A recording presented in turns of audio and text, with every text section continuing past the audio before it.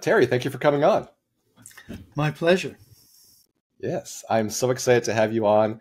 We're going to dive deep into a couple of your papers and primarily cover your concept of three nested, dynamically hierarchic levels of systems, which are also at the heart of your legendary book, Incomplete Nature. And it's, about, I think about 100 pages, a third of the way, 2/3 of the way in, you cover these three hierarchic levels. So we're going to dive deep into that concept. But before we get super technical, can you give the audience a sense of your many and varied domains of research? So I began my work in biological anthropology, biology and anthropology, and focused on the neuroscience of brain evolution and this particular case of human language. And throughout the 80s, my work was comparative neuroanatomy, in which I was trying to answer a very simple question, or should have been a simple question. It turns out not to be, of course, which is, given the fact that we're the only species that naturally and quickly and easily communicates linguistically, one ought to be able to see the features of the human brain that distinguish it from the brains of non-human primates that correlate with this distinction. And so looking at this, one of the first things I did was to identify some of the major connections in other species' brains, in monkey brains primarily, and notice that in comparing a number of other systems, it looks as though the connectivity, at the time, had just been developing measures for analyzing axonal connectivity, that is neuron to neuron, that the connectivity patterns looked very, very similar to what we would have predicted for language. And it was a real surprise for me. And subsequently, I think we are now pretty convinced that the way the circuitry works in brains is very conservative across mammals. Brains are very, very similar in the way they get put together and so on. And that some of the big differences in human brains have to do with relative proportions.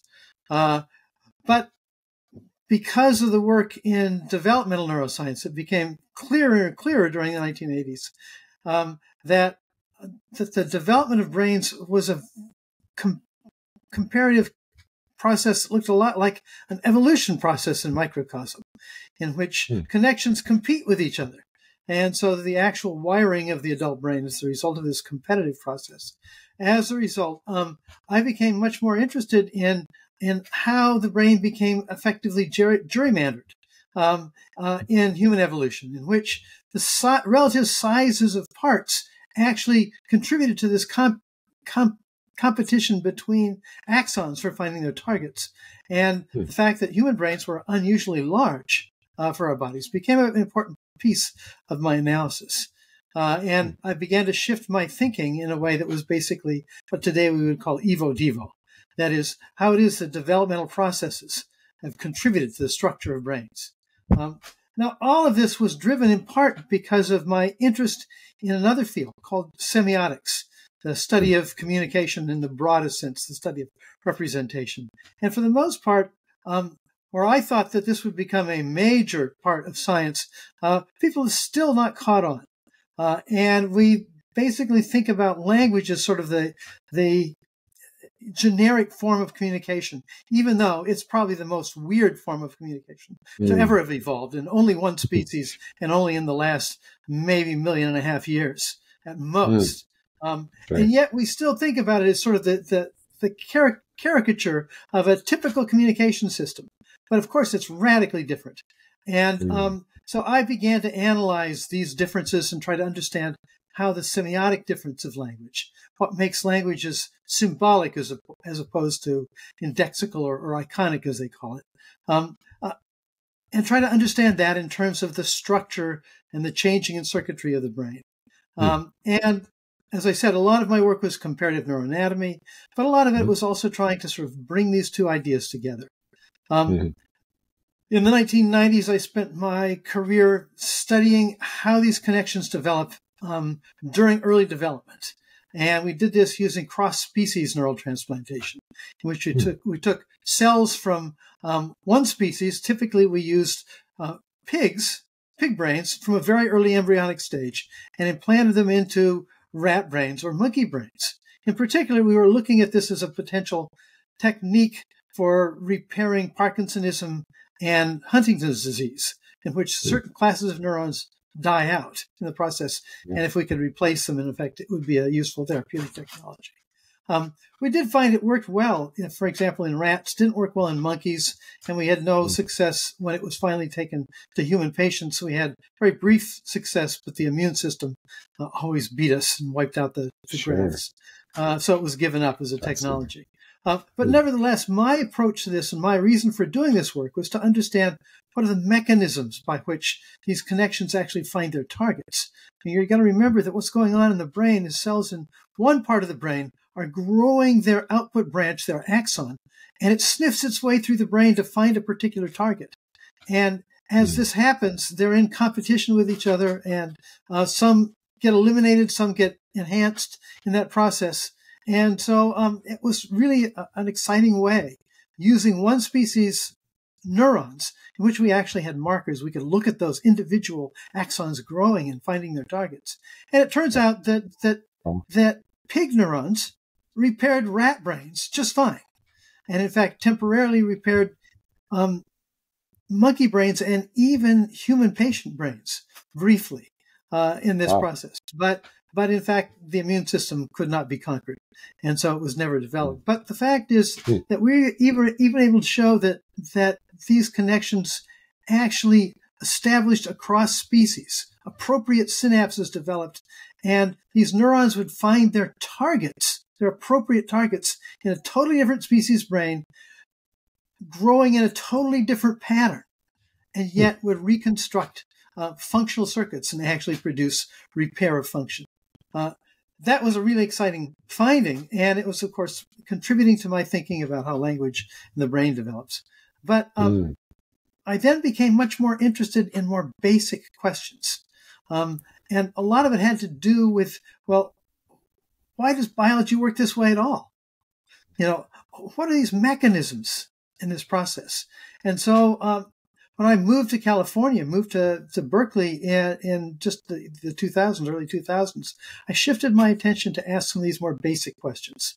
And questions in part about, what's the nature of neurological information? How is it that evolution can do what it does? And to what extent do we fully understand the process? Do we need a sort of more basic physics approach to it? And so this led to my book, Incomplete Nature, in the 2011-12 that came out. And my work there was actually a sort of a prequel to a book I produced back in 95 called The Symbolic Species, really sort of tracing this question about how human brains have developed. But the prequel was very simple. I needed to know what are the deep down mechanisms? What does it even make sense to say that living processes are processing information, that neurological activity is about something in the world, and that organisms, even bacteria, sort of have this sort of aboutness problem. They want to know what their world is like. They need to find food, need to avoid danger. This is sort of built into this very basic chemical process.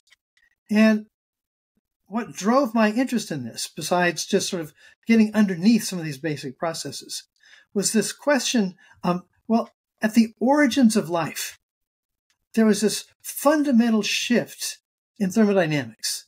Even the simplest life, in a sense, inverts, at least locally, some obvious and ubiquitous thermodynamic principles. The second law of thermodynamics, that things tend to sort of break down, get more mixed up over time spontaneously. Well, it turns out that here's the interesting thing about that question, and that is that this had to happen spontaneously. The transition to the earliest forms of life had to be spontaneous. It had to be incredibly simple because there was no guiding principles driving it. It had to be very simple, and it had to involve only a few chemical processes. How could such a radical change in physics occur in such a simple system spontaneously? And so that, in a sense, question, like the sand grain that forms a pearl in an oyster, it drove me to think this process through. And as a result, a book that I thought I was going to write on the brain and some underlying principles about brain development turned out to be a much more deep dive into some deep thermodynamic and information questions. And so the phrase incomplete nature is actually my suspicion that there's something fundamental about life that has to do with it, the way it's incomplete, why life needs the world. It needs to take in energy and food at all times. It needs to keep running to stay in one place, so to speak. And it's fundamentally incomplete. And I realized that same logic had to apply to the nervous system. And that the very, very nature of informational representation and significance has to do with something being about something that's not present. How could the chemistry and physics of a body or the brain be about things that aren't present? What does it mean to be about something? A deep philosophical question. And what I realized is that, to some extent, the incompleteness was a fundamental feature of life. And it's led me subsequently to think that the so-called Gödel's incompleteness proof is a way to think about even the cosmos itself. That is, Gödel showed mathematically and formally that you can't have a system that is both complete and coherent or consistent with itself. So the issue is, if you want a system that's consistent, where there's no magic, where there's no miracles, it can't be complete. And I've begun to think that the cosmos and life and mind all reflect this very principle. Hence the title Incomplete Nature. Yeah, that's lovely. Thank you. Wow, that was a wonderful trajectory from your early career to this masterpiece of a book, and to your work that you're doing now too. So I'd love to, since we could talk about so many different topics, we could jump around between, but I'd love to focus the conversation on this main paper that I'll link below in the description for folks listening and watching this. The paper is called Teleodynamics, Specifying the Dynamical Principles of Intrinsically End-Directed Processes. And it's a very short paper. It's only 4 pages, but it's very dense, and there's a lot to go into for it and on it. So I really want to unpack these 3 levels of systems. So we have homeodynamics, morphodynamics, and teleodynamics. And of course, this is a big part of your book as well, Incomplete Nature. So can you provide us with, before we dive into each of the levels, a brief overview of these 3 dynamics? So they're my renaming of things to some extent. And I wanted to rename them in part so that people would understand it distinctively, so that we wouldn't get stuck in sort of the old baggage. So homeodynamics is referring to any dynamical process that sort of equilibrates things. Homeo meaning, in a sense, homogenized. And the second law of thermodynamics is about how processes spontaneously become more and more homogenized over time, unless they're perturbed or prevented from doing that. And most inorganic chemistry and physics is homeodynamic in a sense. And it's a more general way to talk about this thermodynamic principle, but I want to apply it, of course, beyond just chemistry and physics to biological processes, to neurological processes, maybe even, though not in the book in this case, to social processes, communication processes. What kind of processes do we engage in that spontaneously, dynamically homogenize? That's what thermodynamics has been about for most of the last couple of centuries, last century and a half. In the late 1900s, that is beginning about 1980 and 1970, 1960, we began to focus on far from equilibrium systems. And one of the things that came out, although discoveries were made about this back even at the beginning of the 20th century, there are processes that locally seem to move in the opposite direction, that become not less organized, not more homogeneous, but in fact move in the opposite direction. And they've recently taken on the term self-organization. I think the problem with that phrase is there's no self involved. A typical simple example is a whirlpool in your bathtub. Mm-hmm. You pull the plug and the water's going down and it forms a whirlpool. What's happened is what was initially chaotic water movements going down this hole effectively begin to organize themselves. Back in the 1950s, a researcher who sort of first dealt with these questions actually called it self-simplification. Because what's actually happening is that the trajectories of molecules were all over the map, so to speak, and then they organized themselves. Now, there's no self, nobody had to stir it. It just sort of spontaneously happens as molecules that are sort of getting in each other's way, because they're sort of bumping into each other and slowing themselves down, get replaced by trajectories that are more circularly consistent. And so in the formation of a whirlpool, what happens is you might say the trajectory that a single molecule will follow is now much simplified. It's shortened. So it's a quicker path to empty it. That means if you were, in a sense, stirring and messing up the whirlpool so it didn't form, your tub would empty slower. It actually is maximizing the flow. There's been a bunch of thermodynamic efforts to describe this process. Sometimes it's called maximum entropy production principle. Right. And I want to distinguish this from the maximum entropy. Maximum entropy is as mixed up as you can get. Things can get totally mixed up and you just can't mix them up any further. That is, you start stirring your coffee and the sugar is dissolving, but at a certain point, no matter how much you stir, you're not going to mix it up anymore. That's what it's reached maximum entropy at that stage. Entropy is one of these terms that is very confusing and very hard for people to understand. We sometimes confuse it with the idea of disorder. Entropy is not disorder. Entropy is a measure of something. It's a measure of, I would say, how mixed up something is. I think that's the simplest way to say it. But it turns out that whirlpools and lots of other structures, I became very interested even as an undergraduate back in the 1970s in how snow crystals become so organized and how they can become so uniquely organized with each other, in which all of the 6 branches, in a sense, reflect each other's symmetries in a remarkable way. It just seemed to me, for a spontaneous thermodynamic process, the stuff falling through the sky, how could it possibly become so organized? It's a self-organizing process. And it has to do with processes in which they're always being perturbed away from equilibrium. And so there's this sort of constant inflow and outflow that's going on. And of course, that's what's going on with the simple whirlpool. And there are lots of other examples of this. I won't go into them. But I described all of this as not just self-organization for the reasons I mentioned. I didn't like the term self, and there's nothing of doing the organizing. It is, in a sense, falling into simplicity in some respects. The movements of molecules are becoming more simple, but they produce more form. They're more constrained. They don't have so many degrees of freedom of movement, and they form forms. And so the whirlpool, of course, is a circular form. So I dubbed this morphodynamics. What are the dynamics? How do you describe the dynamics of processes that fall into regular forms?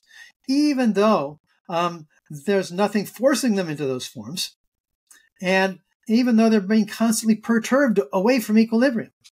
And then it turns out that throughout the 80s and 90s, and now over the last couple of decades, the idea of self-organization has sort of really caught on as a hot topic, particularly talking about life.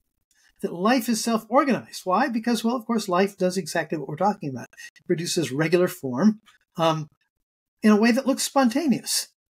But there's a deep problem in this.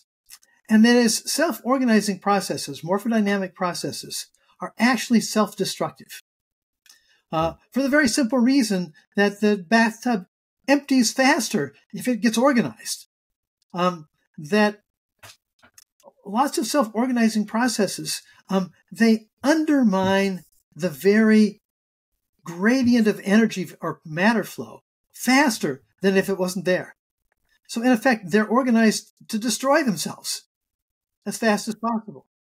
That's the maximum entropy production. So it's producing this process faster. The more you heat it, the faster it gets rid of the heat. So, for example, what I realized is that we can't stop there to describe life. Life is not in the process of undermining and destroying itself. It's doing everything it can to sort of keep itself going. Now, it doesn't do it forever. There are both evolutionary and thermodynamic reasons why that's the case. But I realized there must be a step beyond this. We often call this process of generating regular forms. Sometimes it's been used to describe emergent processes, forms that seem to show up spontaneously that nobody had to create. And so the term emergence has been there. And so people have sort of, I think, confused the emergence of regularity in self-organizing morphodynamic processes with the origins of life and even with thought processes. And we'll see that there turns out to be various theories of brain function that use this logic. But as I was pointing out a second ago, that in fact, these are self-undermining processes. So the reason I wrote Incomplete Nature is I became convinced that there had to be a way to, in a sense, stabilize these unstable processes. How is it that a process that is thermodynamically driving itself away from equilibrium, producing transient forms that are undermining the very energy source it's driven by, how could these kinds of processes stabilize themselves? And in fact, if we think about life on Earth, stabilizing a process like this for 3.5 billion years at least, is a remarkable, in a sense, defeating the second law of thermodynamics, but also defeating morphodynamics, defeating this ability for a system to sort of organize itself. So I then tried to conceive of going back to my question, what's a really simple system that could both reverse the second law of thermodynamics and maintain itself even though it was utilizing these processes, these morphodynamic processes, because living systems have to generate form. So they have to generate their regularity and their form by virtue of one of these processes that's far from equilibrium. But they can't let them destroy the system. How does it work? So my insight came from thinking about not simple life, but viruses. Viruses precisely because viruses are sort of this interesting boundary case in which some biologists will say, no, they're not really alive because they don't metabolize, they don't do anything to protect themselves, they don't look for food, they just get stuck on other cells. They embed themselves in those cells and then commandeer all the chemistry of those cells to reproduce themselves. So I would say currently, there's still an open question as to whether we want to call viruses alive. They're just these inert chunks of molecules, clusters of molecules that can get inside of cells and reproduce themselves. The problem, of course, is that as we've learned to our disadvantage, viruses evolve. Viruses become better at adapting to us and to reproducing themselves at our expense. Things that evolve aren't inert chunks of chemistry. They have a kind of end-directedness. They are, in a sense, protecting themselves. They're adapting with respect to the world. So these chunks of molecules, these clusters of molecules, to some extent are the boundary between life and non-life. And so I use that as a kind of hint as to how to think about this problem. And two factors came to mind. And this has to do with going back to the concept of morphodynamics, self-organizing processes, with respect to molecular processes. One of these has to do with what we call self-assembly. It turns out lots of aspects of the body, including the walls of cells, microtubules within cells, but lots of other regular features of bodies self-assemble. And self-assembly is basically, it's a kind of morphodynamic process. It's in fact a crystallization process. Think of snow crystals again. Snow crystals self-assemble. And they self-assemble by virtue of being pushed off equilibrium, of having energy and material passing through them, and dumping this disequilibrium as fast as possible, and therefore producing these regular forms. It turns out that viruses are contained in shells called capsids that are made of typically of proteins, that because of their shape fall into crystalline-like lattices. That is, they have a regular geometric shape that gets them stuck together. And they form polyhedrons, containers. So this sheet folds in on itself as a container. Well, it turns out that that's a morphodynamic process. But there's a second morphodynamic process that I paid attention to that's also characteristic of all kinds of living processes. And that has to do with catalysis. A man named Stuart Kauffman, some decades ago now, began studying what he called collectively autocatalytic nets of molecules. And the idea is that a catalyst doesn't get destroyed in its aiding the production of a certain chemical reaction. A chemical reaction that might occur because it's energetically more likely, but there's a big threshold for it to get started. And what happens is that a catalyst simply decreases that threshold and allows the chemical reaction to take place. But if catalyst A produces a molecule that is a catalyst to produce another molecule, which produces catalyst A, then we have a circle of catalysts, an autocatalytic set.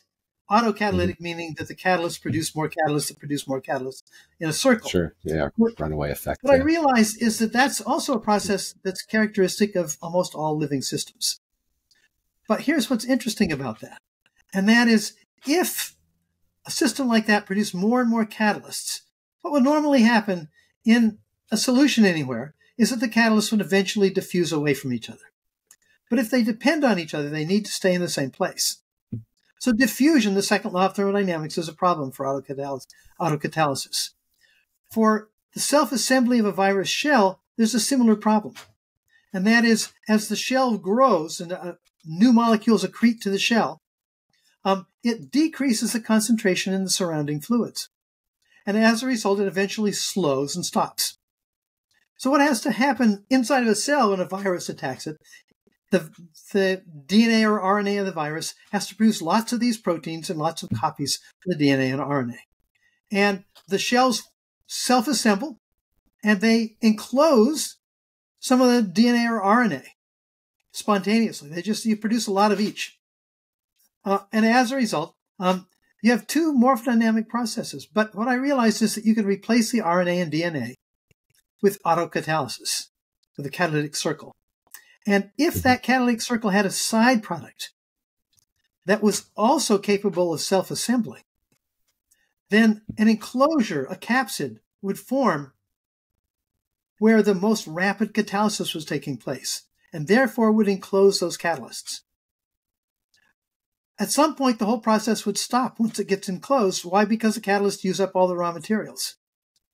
But if the system gets broken open somehow by heat or whatever other process, in an environment where there's other precursor molecules to the catalysts, then the whole process would start again and it would enclose itself. That what's happening in this case is that each of these two morphodynamic processes, self-assembly and reciprocal catalysis, are in a sense duals of each other. They produce the boundary conditions that the other needs.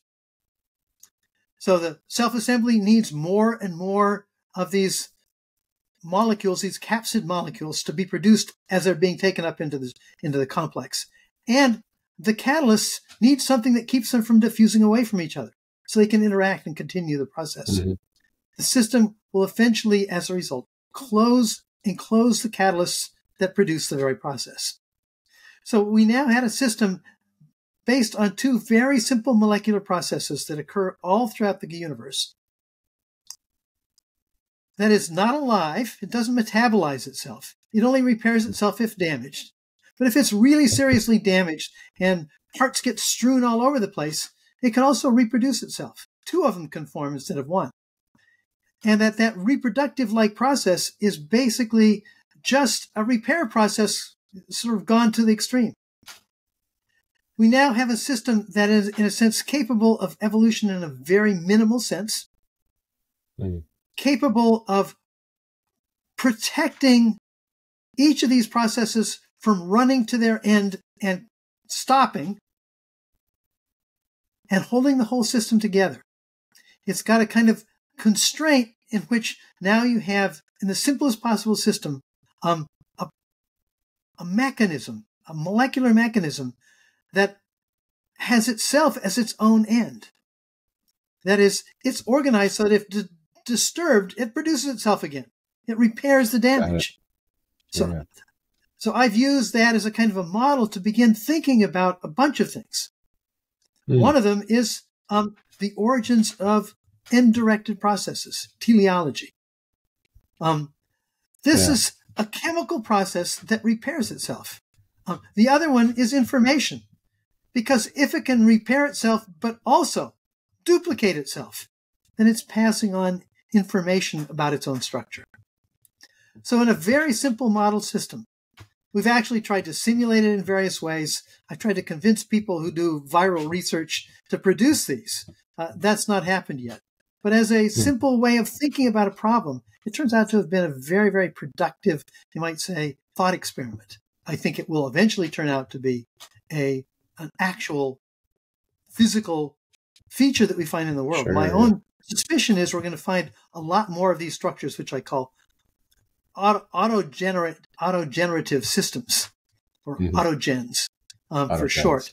I think we're going to find these all over the universe because they're simple. They're not life, but they transition away from self-organization, away from morphodynamics, away from homeodynamics, to something that does something different than both of those. It uses, you might say, the increase of entropy, the second law of thermodynamics, against itself to maintain itself. That's something that life does in the simplest. So this is a theory about, you might say, proto-life.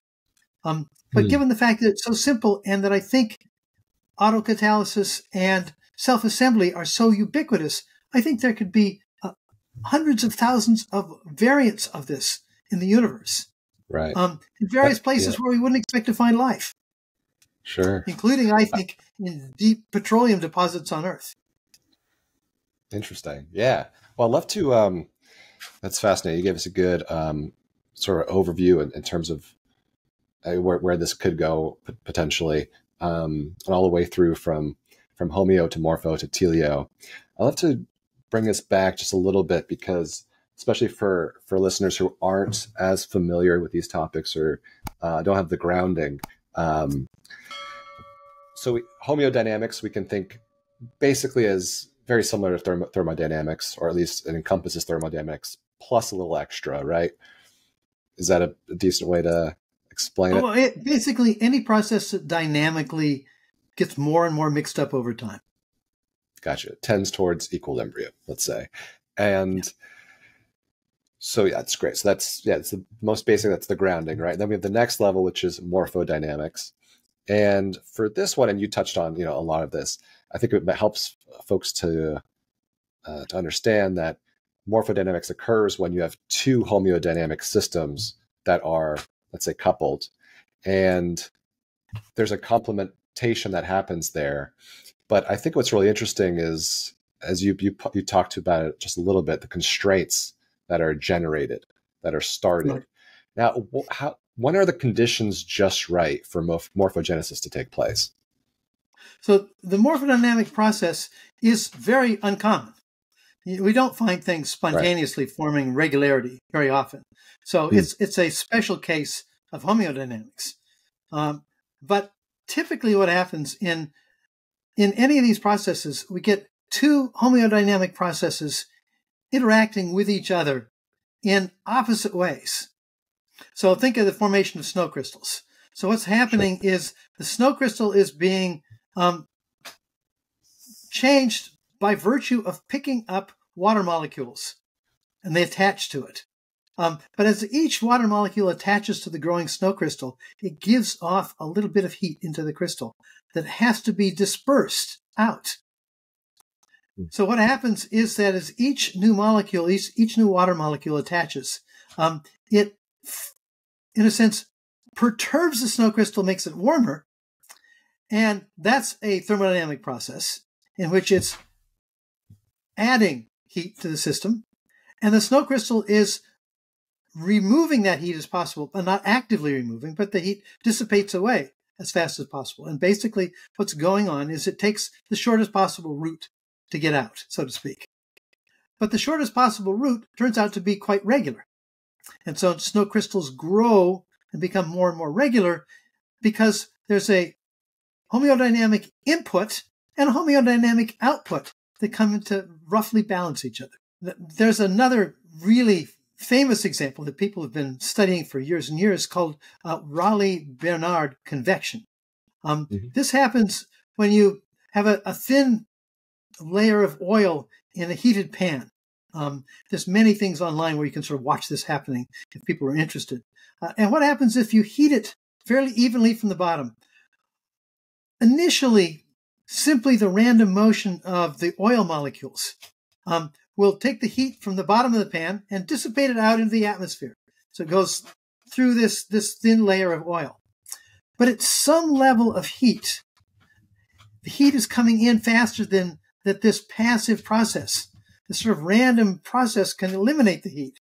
And so what happens is that the gradient of heat begins to do work that causes some molecules to move faster in a more direct pattern towards the surface. Over time, that process, as it, in a sense, moves to the point at which the input of heat and the output of heat become balanced rate, the only way to do that is to move oil molecules up directly, to give off heat, and then to fall directly, to pick up heat again. And what you get is these what we call convection cells, in which the surface becomes hexagonal. It becomes organized like a surface of a beehive's hexagonal cells. Why? Because hexagons are the closest packing on any even surface. The closest packing, there's no other shape that can be packed together so tightly as to be perfectly sort of symmetric in its way of giving off heat. And of course, this is a system that has to give off heat in a completely symmetric way in order to balance this displacement away from equilibrium.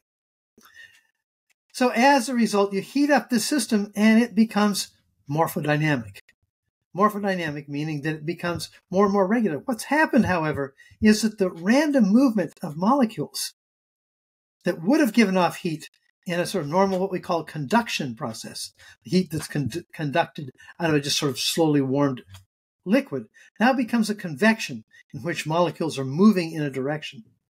And what's happening is that if you think about each oil molecule as it rises from the bottom where it's hot and moving a lot towards the top where it gives off heat and slows down and then falls down again because of gravity, that this is a process in which, as the system heats up, the constraints on movement become more and more precise.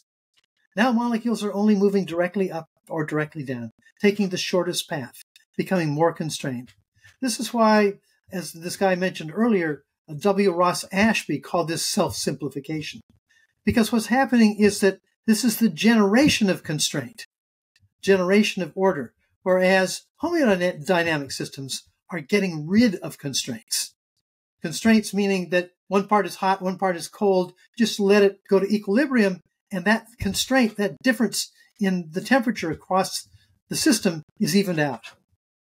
So this is a situation in which constraints are being generated, but they're being generated to some extent because they're getting rid of the asymmetry as fast as possible, getting rid of the disequilibrium as fast as possible.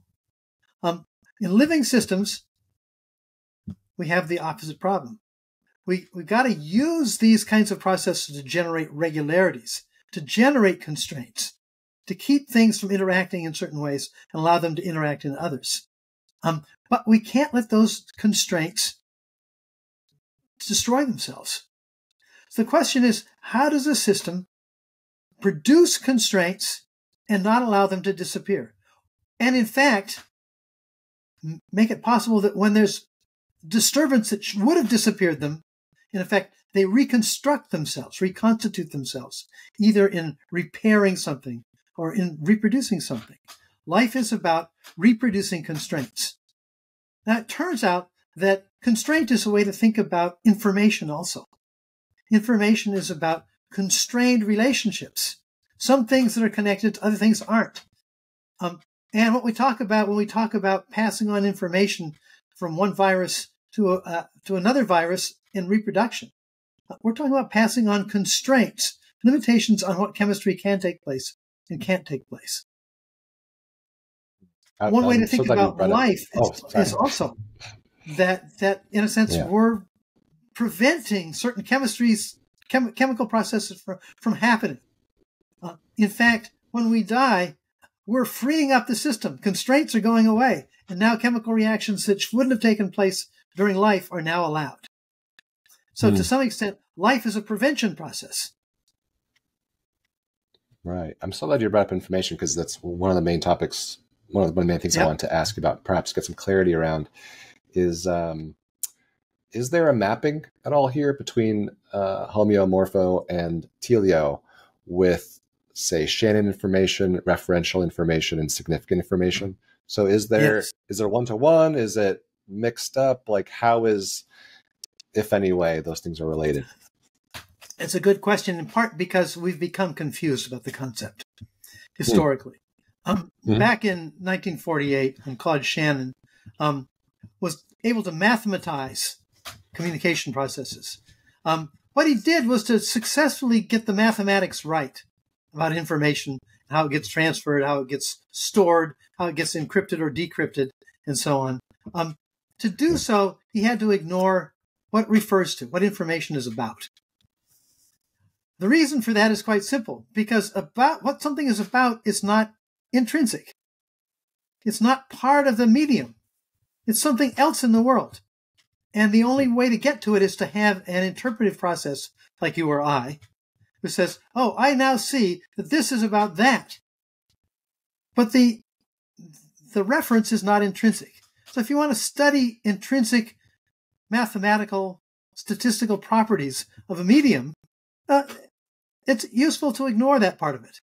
And in fact, even ignore how it's used, because you can still analyze the flow of electrons or patterns in nature without talking about what they refer to. And so in 1948, Shannon produced this sort of mathematical theory of communication in which he said, let's now talk about information in terms of surprise. Not talk about what it means, but simply talk about the fact that when there's a communication channel that it could have many different states. If you get all of those states, you don't know anything more than you had from the beginning. But if you know that, my favorite example of this is in the Revolutionary War, this classic story about one if by land, two if by sea. Paul Revere is looking across the Charles River to see how the British are going to travel, and we got his compatriot is going to hang up lights in a bell tower that he'll be able to see this and tell people this is the way the British are coming. Well, it turns out that it could have been one or two. But if you see one, you know one thing. You've constrained the possibilities. A very simple constraint, but enough, because there's only two choices here, that it was easy to know one thing. So that basically information that carries some news always has to constrain or prevent something else. It has to involve the elimination of some possibilities for other possibilities. And that's a form of constraint. Shannon went on to show a bunch of interesting things about this. We don't have to go into it. But notice that this at least talks about what must be true of a communication medium. For it to carry information, it must be constrained in some way.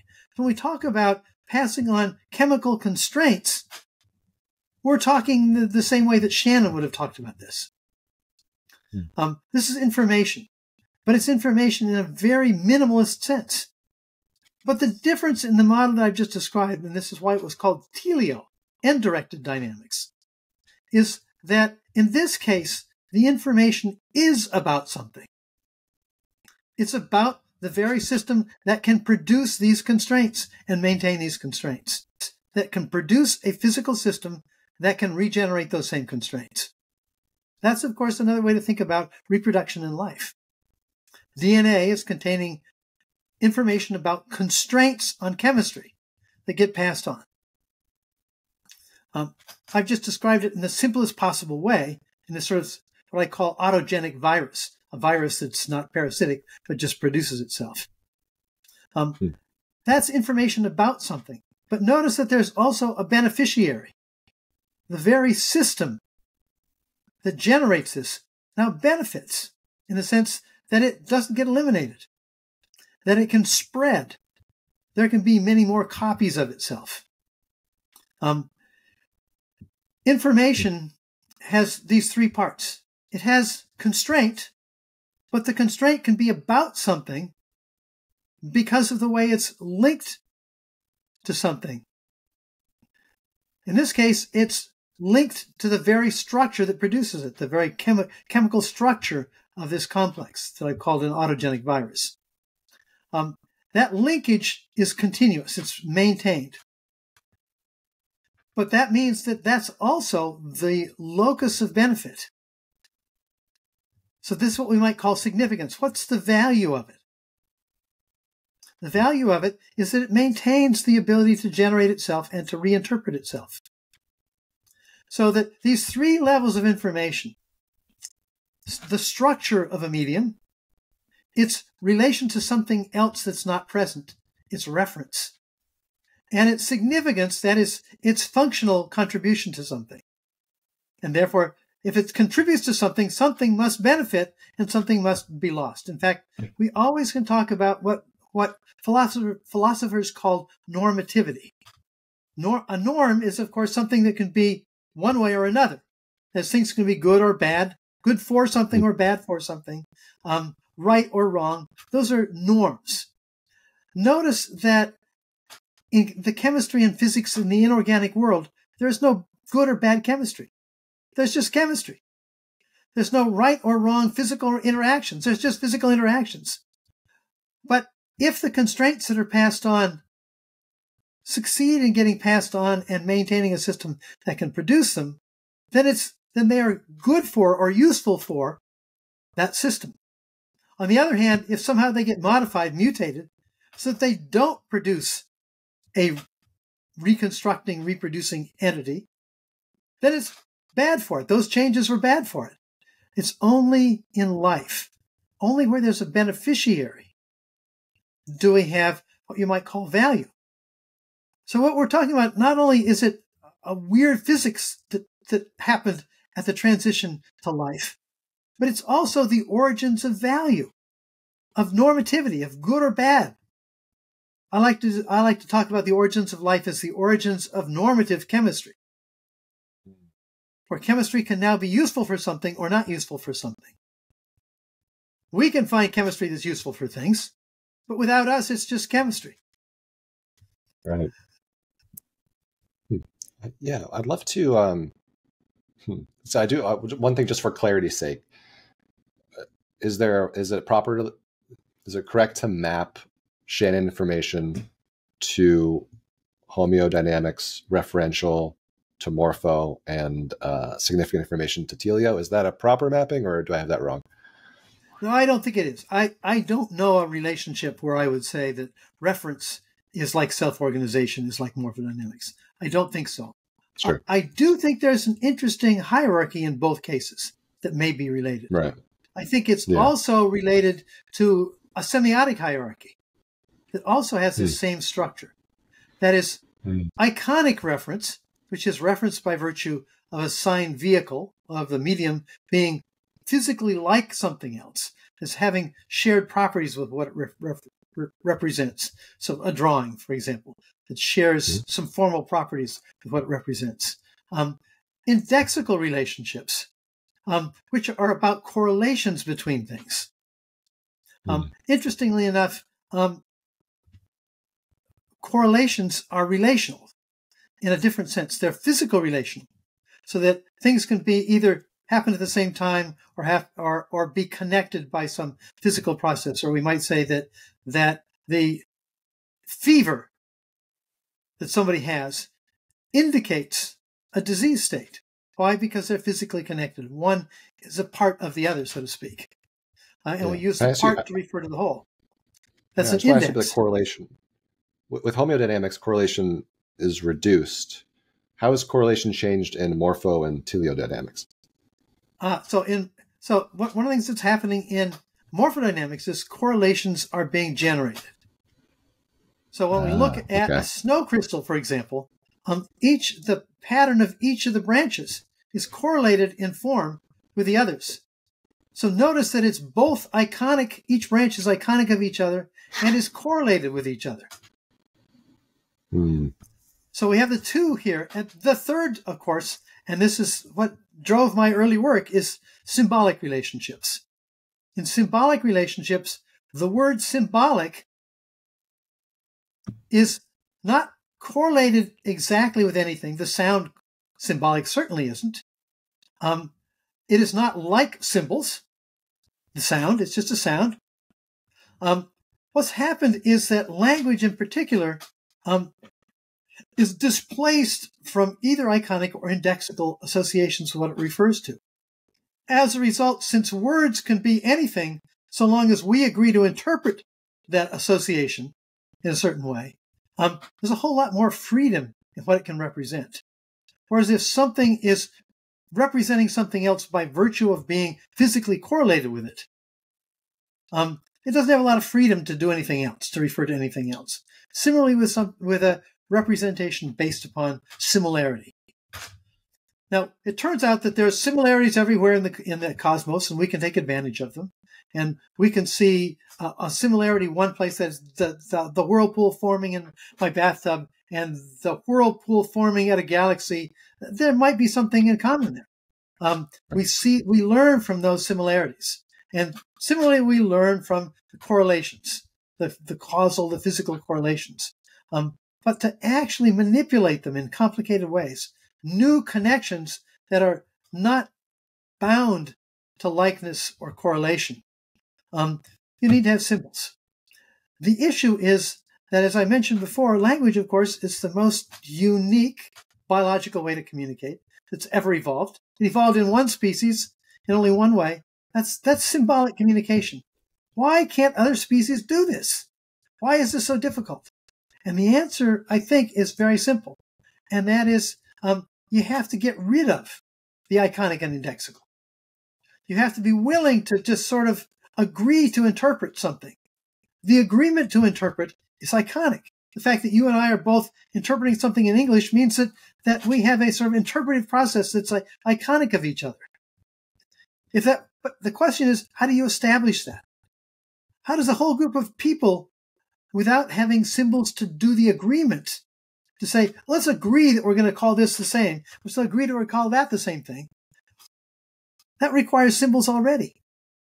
So how do you get those agreements? How do you evolve symbolic communication that is distributed in the minds of people in a completely displaced way to what it refers to? And that's why it produces a similar sort of hierarchy, why the logic is hierarchically similar. To understand indexicality, you need to already have understood iconicity. My favorite example of this is a windsock. So imagine that you are from a foreign country that's never been in an airport before, and you land in an airport, you look out the window, and you see a windsock blowing in the breeze. What do you see? Do you know at first glance that it's telling you something about the direction and the strength of the wind? The answer is, what does it bring to mind? Now just imagine, again, this thought experiment. Imagine you're there and you've never seen this before.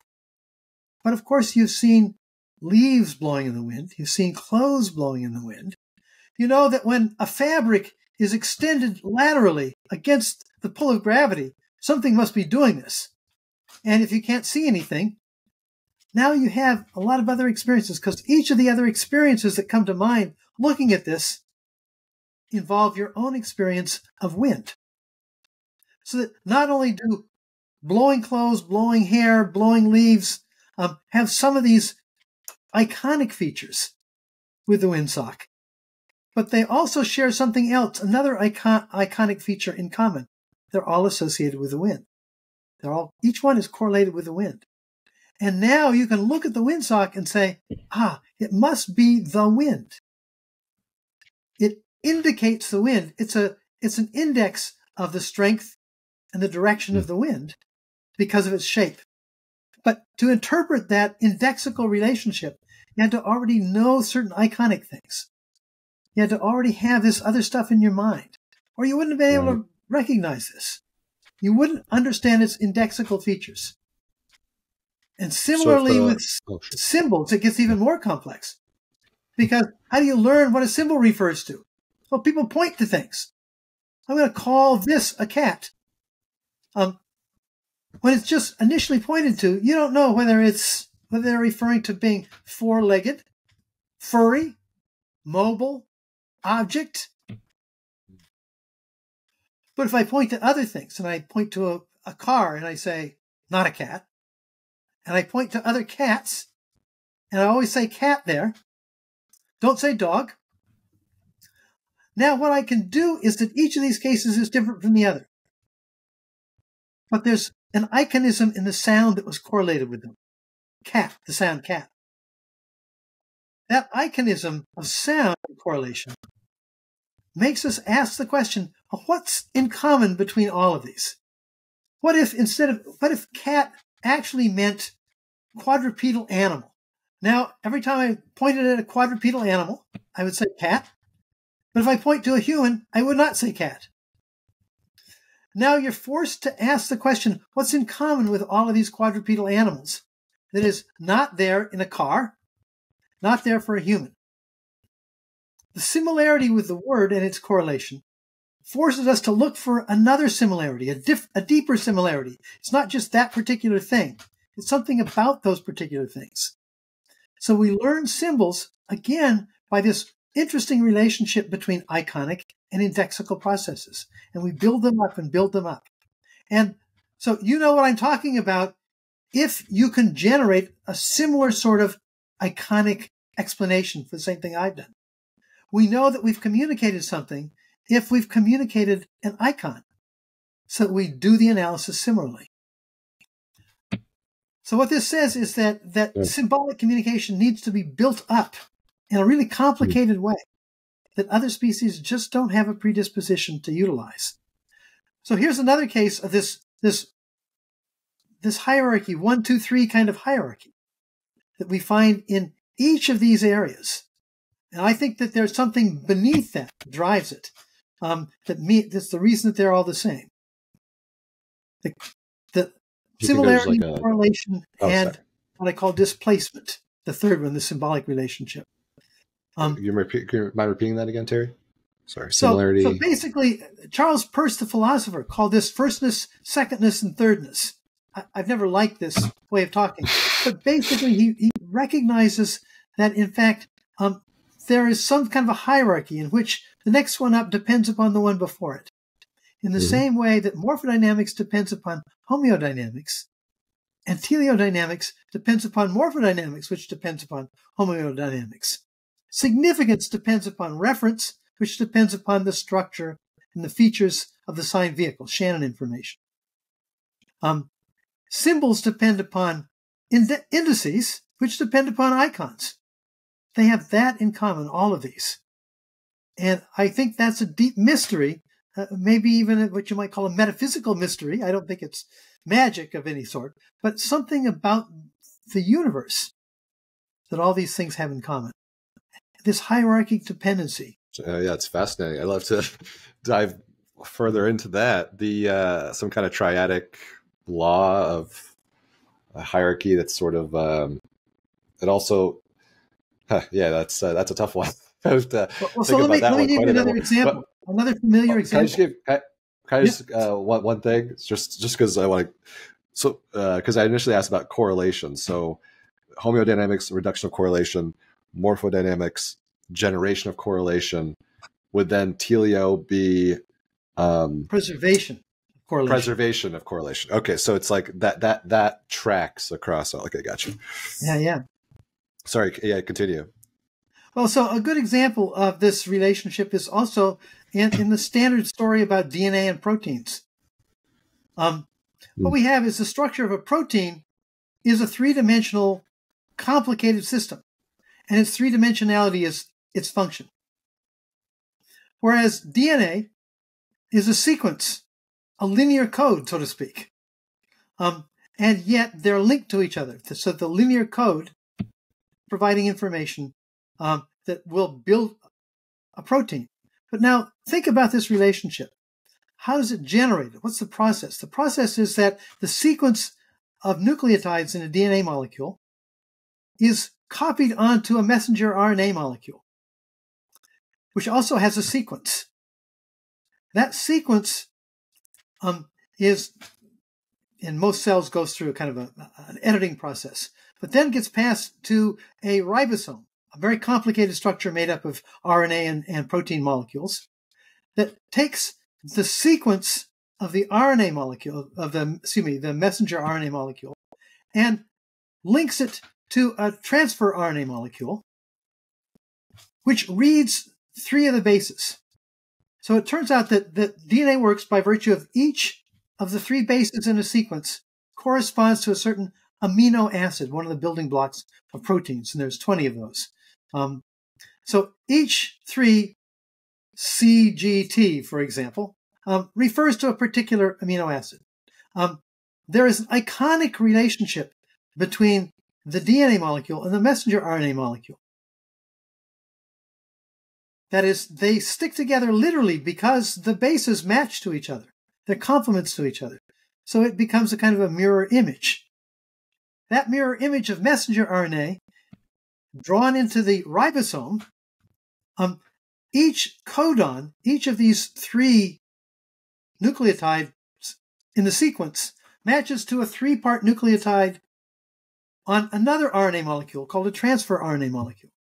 So it's an iconic relationship to messenger RNA, an iconic relationship with messenger RNA to a part of what we call the transfer RNA molecule. But at the other end of this transfer RNA molecule, which is folded up into a kind of a branching-like structure, there's an amino acid attached.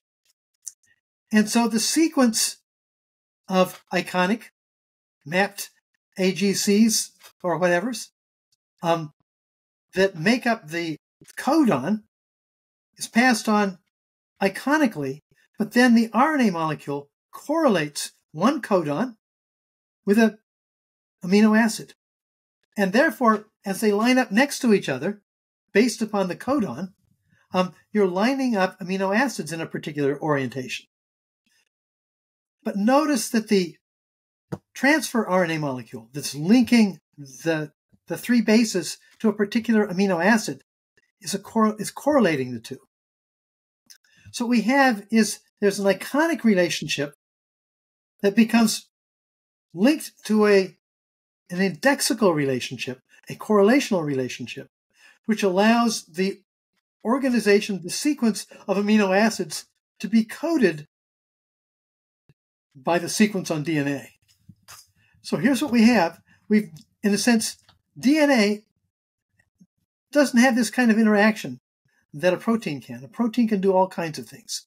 Proteins are the big workhorses of the cell.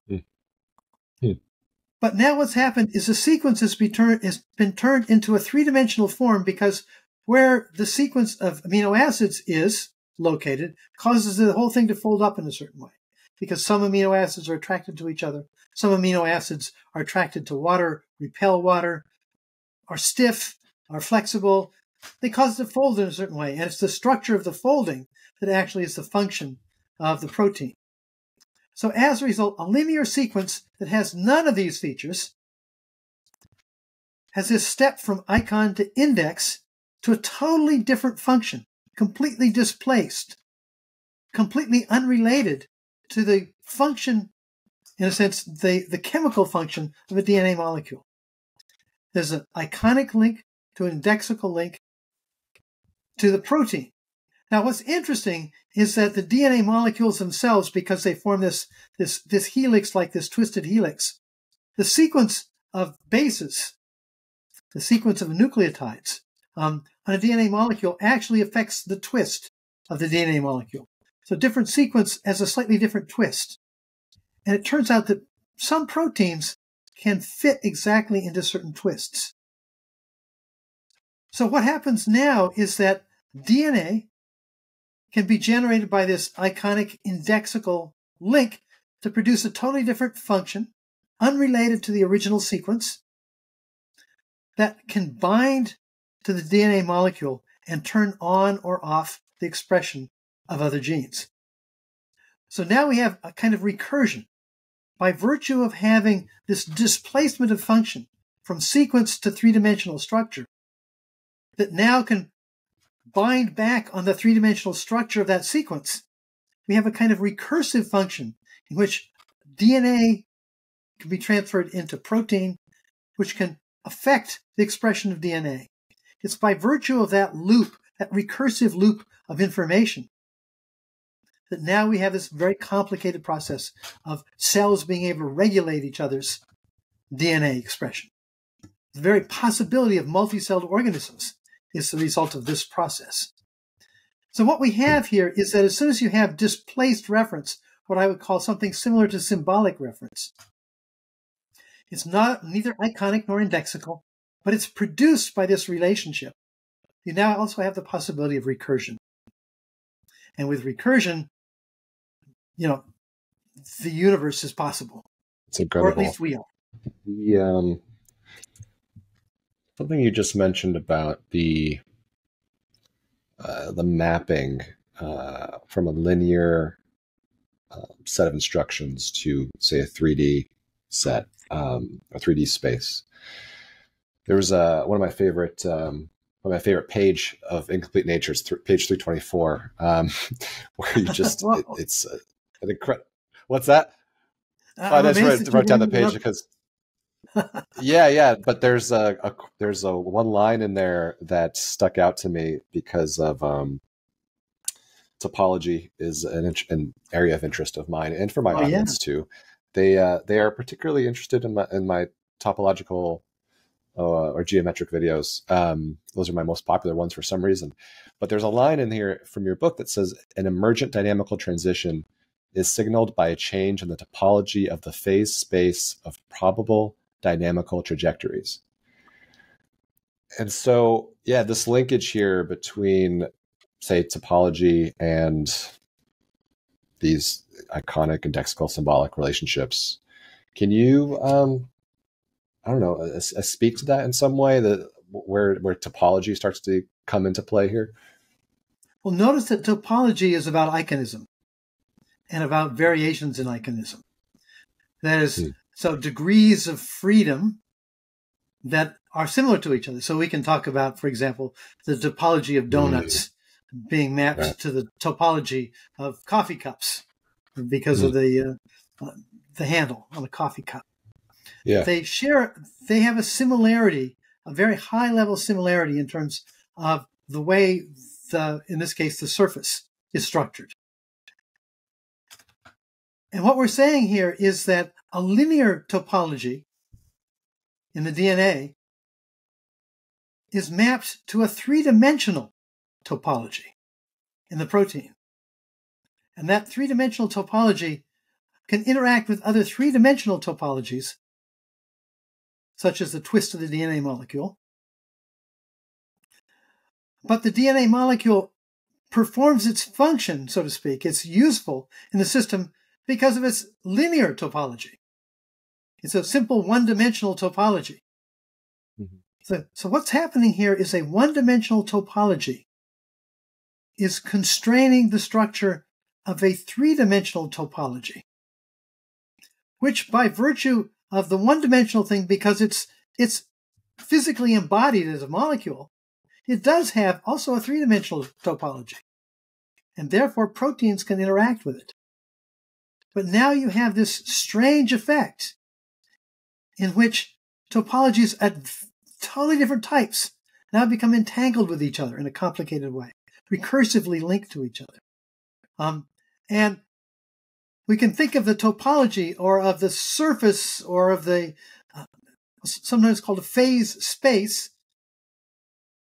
We've described a donut as in terms of its surface as a two-dimensional phase space in which there are certain trajectories that can take place there, other trajectories can't. But by looking at trajectories that you could follow on the surface of a donut, you realize that the same sort of trajectories can be followed on your surface of your coffee cup. Here what we're saying is that even topologies of a very different dimensionality can become mapped to each other in a way that actually interacts with each other. So that now the phase space that we're talking about in biology is in fact a phase space that involves one-dimensional sequences, trajectory, creating a three-dimensional topology, many more dimensions, which can now modify the expression of this one-dimensional topology to produce different combinations of proteins. So what we have here is this strange entanglement. What the iconic indexical displacement process allows this kind of complicated buildup. And if we think about language, we realize that language exemplifies this as well. Because I can create a poem with rhyme in which there is in a sense, iconicity of sound being used. Mm-hmm. The rhyme itself is not necessarily changing meaning, but it does communicate something in addition. The words or sentences nearby each other, correlated with each other. The reason that certain words tend to fit together, correlated together, is indexical. They point to each other. So what's happened is by building up language, building up this medium that it's a physical medium, it still has degrees of freedom, constraints and shape and structure and so on. We can now use that structure's topology to produce new levels of iconism and indexicality. And of course, we can build up from there. Theories are built up, of course, by many levels of this process. What we've been talking about here, in fact, has this troublesome structure of the 1, 2, 3 I've talked about here. 1, 2, 3 represented in very different circumstances, in very different contexts, and yet has something similar, has a kind of similar topology in each case. It's a hard one to put our fingers on exactly what it is, but I think it's an important secret. What makes that's possible. Let's see. So back to morphodynamics, if I may. And you said this, I don't know if you alluded to it here, but I'm certain you said it in a lecture, that you weren't a fan of the term self-organizing, but you've mentioned self-simplification was a term that someone used, I think, in the middle of the 20th century. What would be the preferred term that you would use instead of self-organizing? What would be the best? Well, that's why I use morphodynamics. It's about a dynamics that generates regularities. That's in preference over that. Okay, gotcha. And the reason for that's very simple. The term, there's no self. What self really refers to in these cases is there's nothing forcing this to happen. So it happens by itself. But in fact, that's a sort of metaphoric use of the concept of self. Gotcha. It would be like closer to I prefer this other term because it's more descriptive of what's actually happening. It's the dynamics that produces form. Morphe.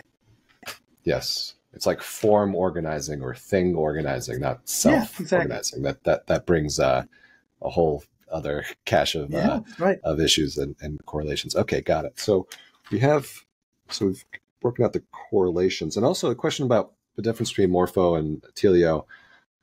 For folks listening to this, homeodynamics, those are at equilibrium.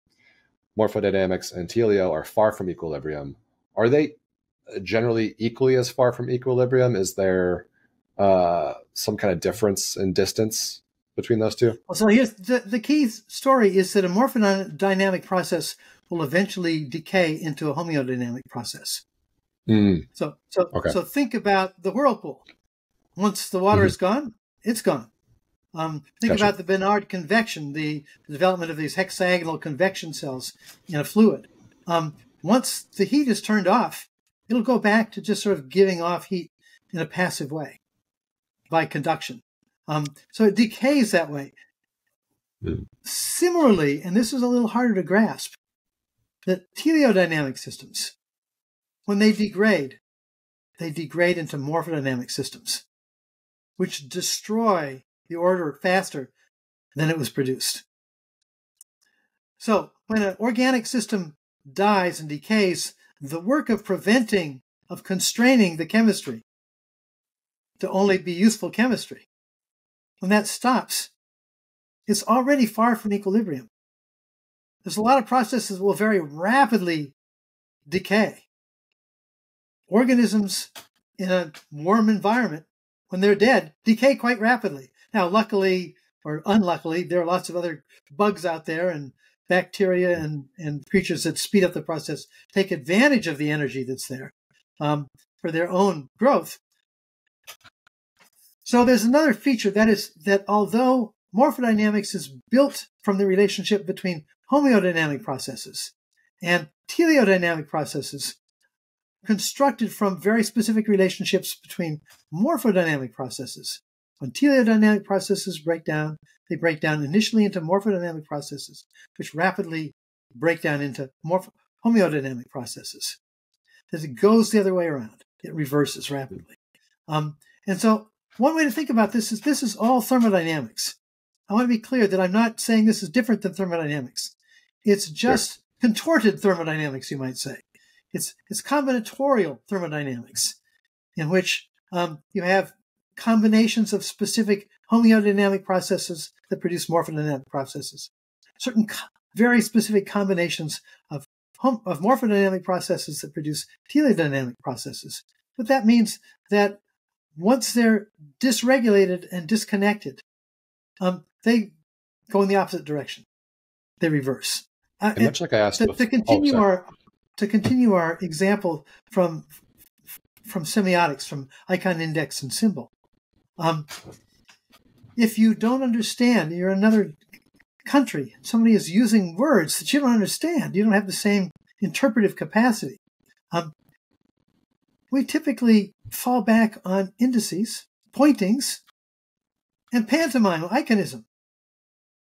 It degrades in the same way. And then we can build up our meaning to understand this other language, because with the pantomime and the pointing and the so on, eventually we get it. Now I see what that means. Or at least I have a rough idea of what it means. I mean, I may need lots of different examples to sort of build this up. So in a sense, because of the hierarchic nature of this, the reverse is also possible. That's interesting. That's what a link there. I have to wrap my head around. I have very little knowledge of semiotics, to be honest. So I have to go and maybe take a course or something. Well, the problem with semiotics is it's now almost entirely been used to talk about processes in the humanities. It has not made it into science, which is sad. As far as I began really in the beginning of the 1980s thinking that this was going to revolutionize our thinking about how brains work, how bodies work, how evolution works, how language works. It's now been, 40 years, and it hasn't made it into science. Semiotic theory is mostly for the arts.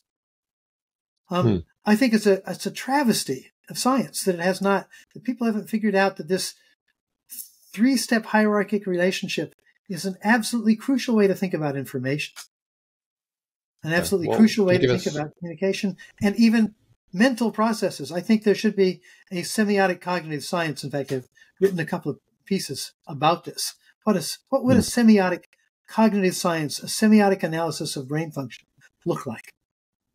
Yeah. Because brains are about producing reference and meaning and significance. Right. Can you give us a sense of why? I have no context at all as to why didn't it take off? Any theories? I think it's partly because we've made a mistake in the term symbol.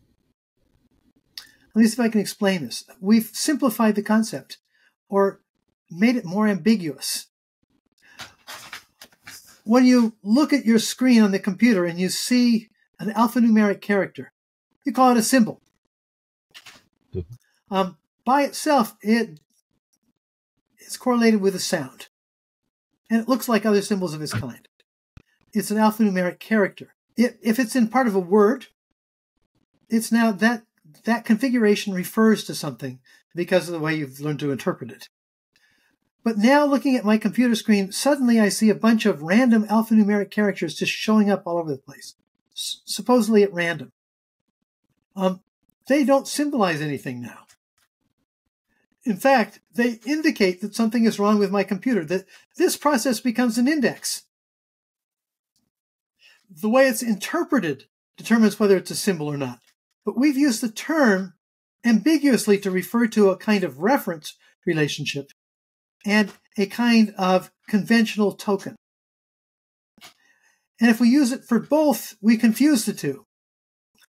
This really traces back to the 19th century with symbolic logic. The idea that we can now talk about alphanumeric characters as symbols without talking about the referential process, how they refer, allows us to do what Claude Shannon did, which is to say, I'm going to ignore that and just look at the properties of these sign vehicles, of these media, and ignore the referential features. Well, one of the problems I had with my 90s book, The Symbolic Species, was that people looked at it and said, well, the symbols. Oh, yeah, everybody knows what symbols are. Cats can learn symbols. Dogs can learn symbols. A rat in a Skinner box can respond to a light going off to know that it's time to get a drink. Isn't that a symbol of drink time? No, it's an index.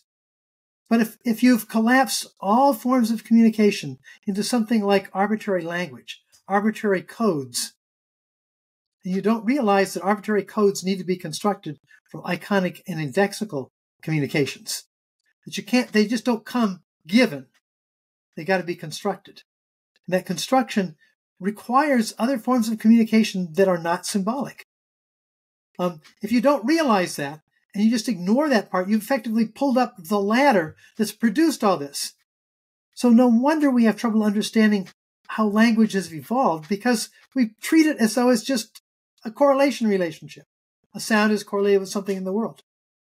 No wonder we're confused about the origins of molecular information, because we don't recognize the complexity of how you build up these kinds of relationships.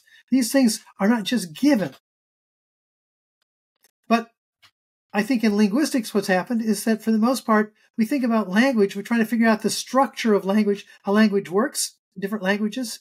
We look at whole sentences, and we analyze how they must be put together, even though that's certainly not how I'm producing these sentences.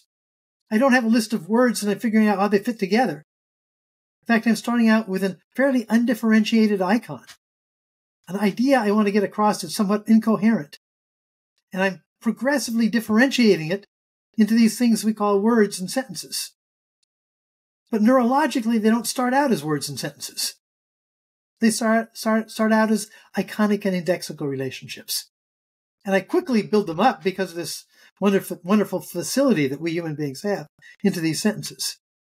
But the sentences are at the end of the line. They don't begin the process.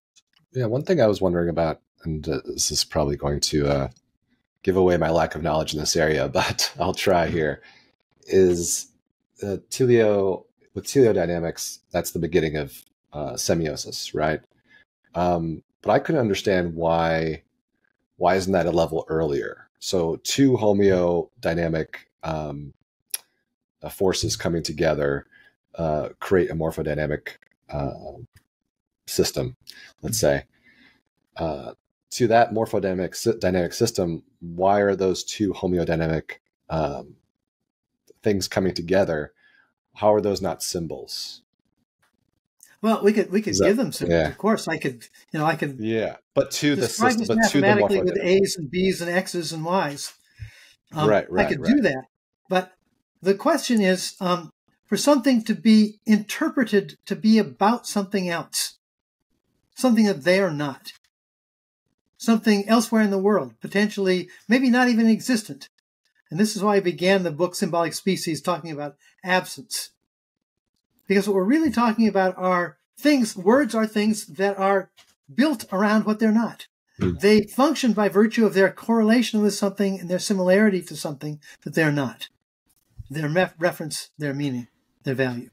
And And in that respect, if you're in a science that is unable to deal easily with representation relationships, in which things must be physically linked to each other,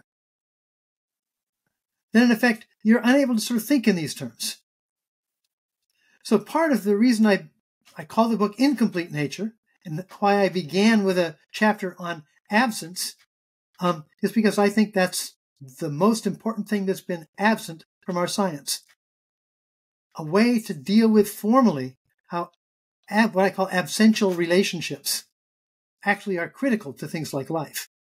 But the story with a sign vehicle is that anything can be a sign of anything else in any possible way, so long as you have an interpretive mechanism that establishes that link with something and something that it's not. So things are not intrinsically signs of anything else. So what I should say is the dirt on my window is not intrinsically a sign of anything. But if I know that trucks have been driving by through the mud and splashing, it can now be a sign of something that happened in the past, of a specific type. But it wouldn't be that for a fly. It wouldn't be that for my cat. It would be that for me.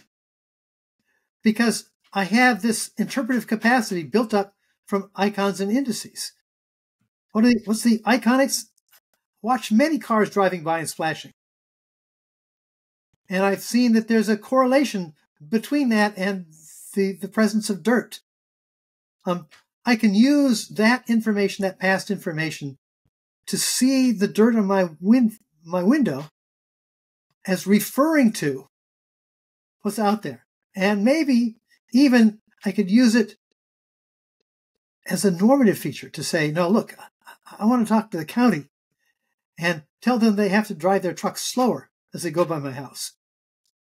It can have a function, but in and of itself, it's just what Gibson would call an affordance. It can be used because it's got these iconic and indexical relationships with something else in the world. It can be used, but only if the appropriate interpretive process is applied. So this is a way of thinking about Shannon. Shannon is thinking about the intrinsic features. Nothing is intrinsically a sign of anything else in any other way, but things can be signs of something else by virtue of a capacity to interpret. And in fact, this is the power of the sciences. We've learned to interpret all these iconic and indexical features of the world to be about things, about functions, about what happened historically, and so on and so forth. We're building up this competence. We're building up an interpretive competence. It's interesting.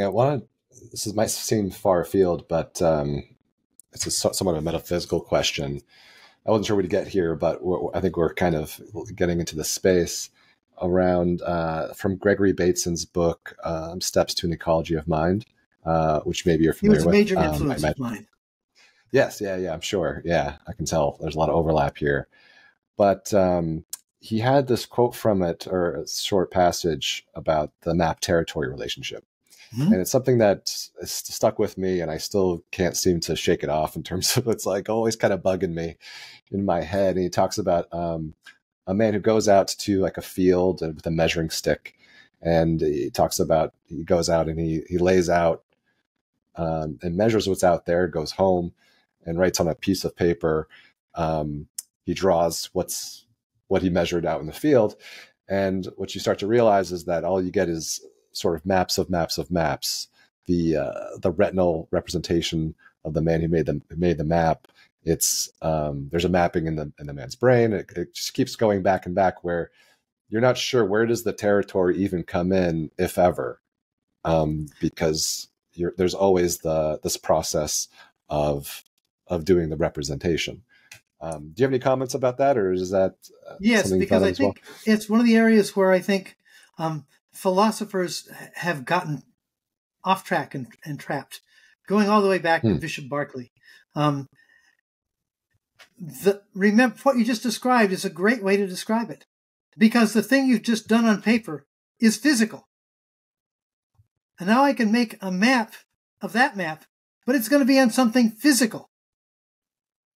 So what's going on in my brain when I look at that map is some of the correlations, some of the iconism of the space was carried over to the physical map, was carried over to the neurological activity.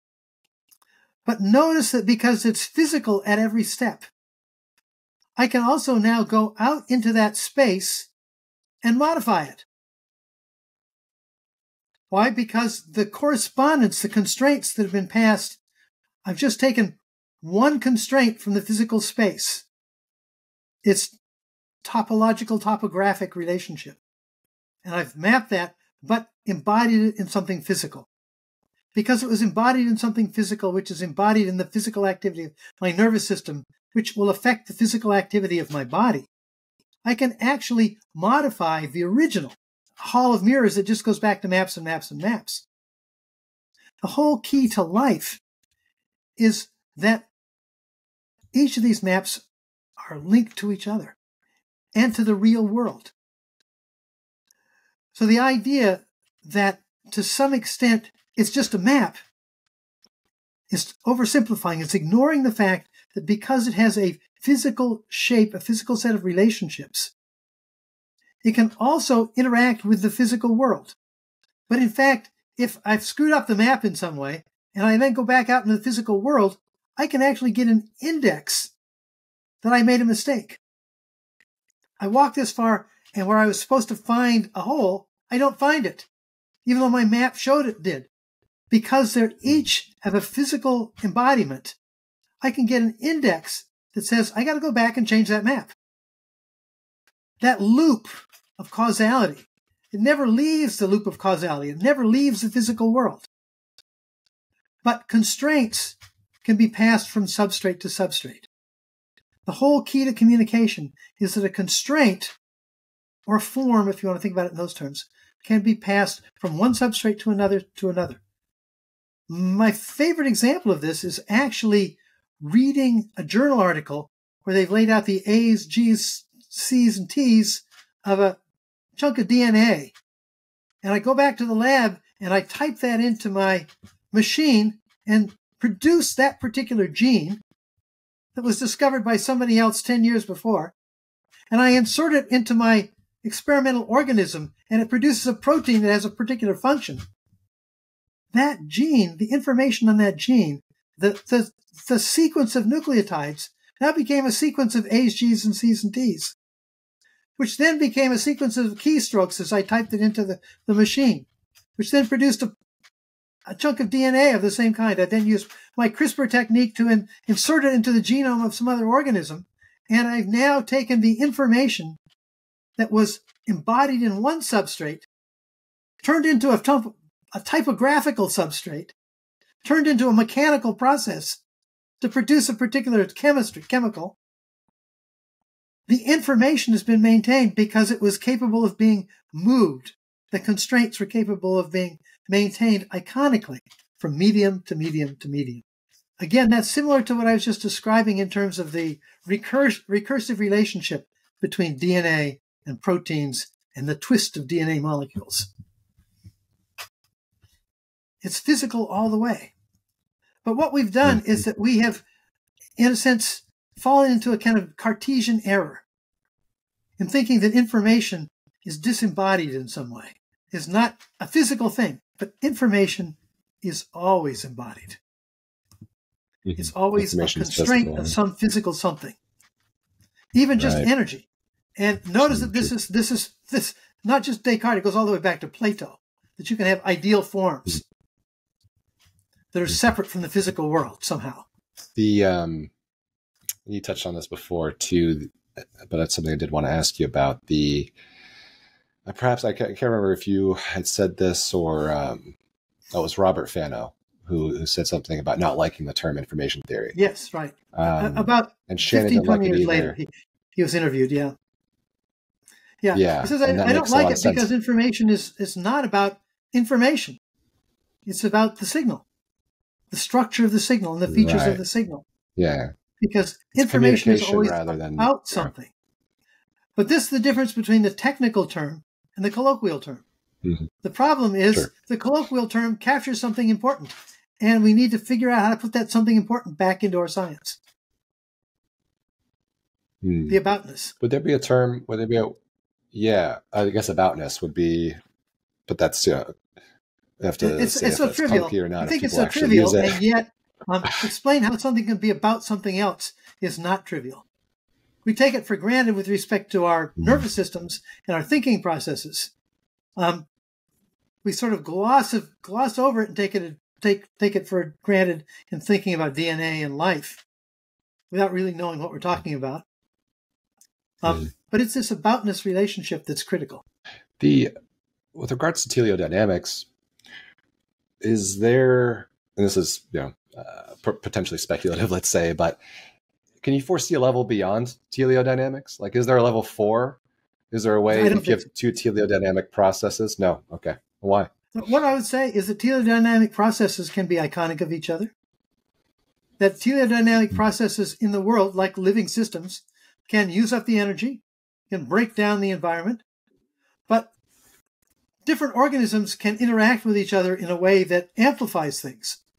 So Darwin's theory of sexual selection is one in which two tendencies of two organisms, two teleodynamic systems, in a sense, drive each other. The peacock's tail is more elaborate because females choose those tails, and then they give rise to babies that have that tendency to both produce those tails because of the genes from the father, and females that have a tendency to like those tails. But here's the key story there, is that this is also a way that females get good males, get good genes. Why? Because if you're a male peacock strutting around with big tails that make it hard to fly and making a lot of weird noises, you're likely to get picked off by predators. But if you can do this and not get picked off by predators, you got to have some pretty good genes. So a female that chooses that guy is going to pass those good genes on. But that's a kind of morphodynamic process among teleodynamic processes. So I like to describe this as 1, 2, 3, repeat.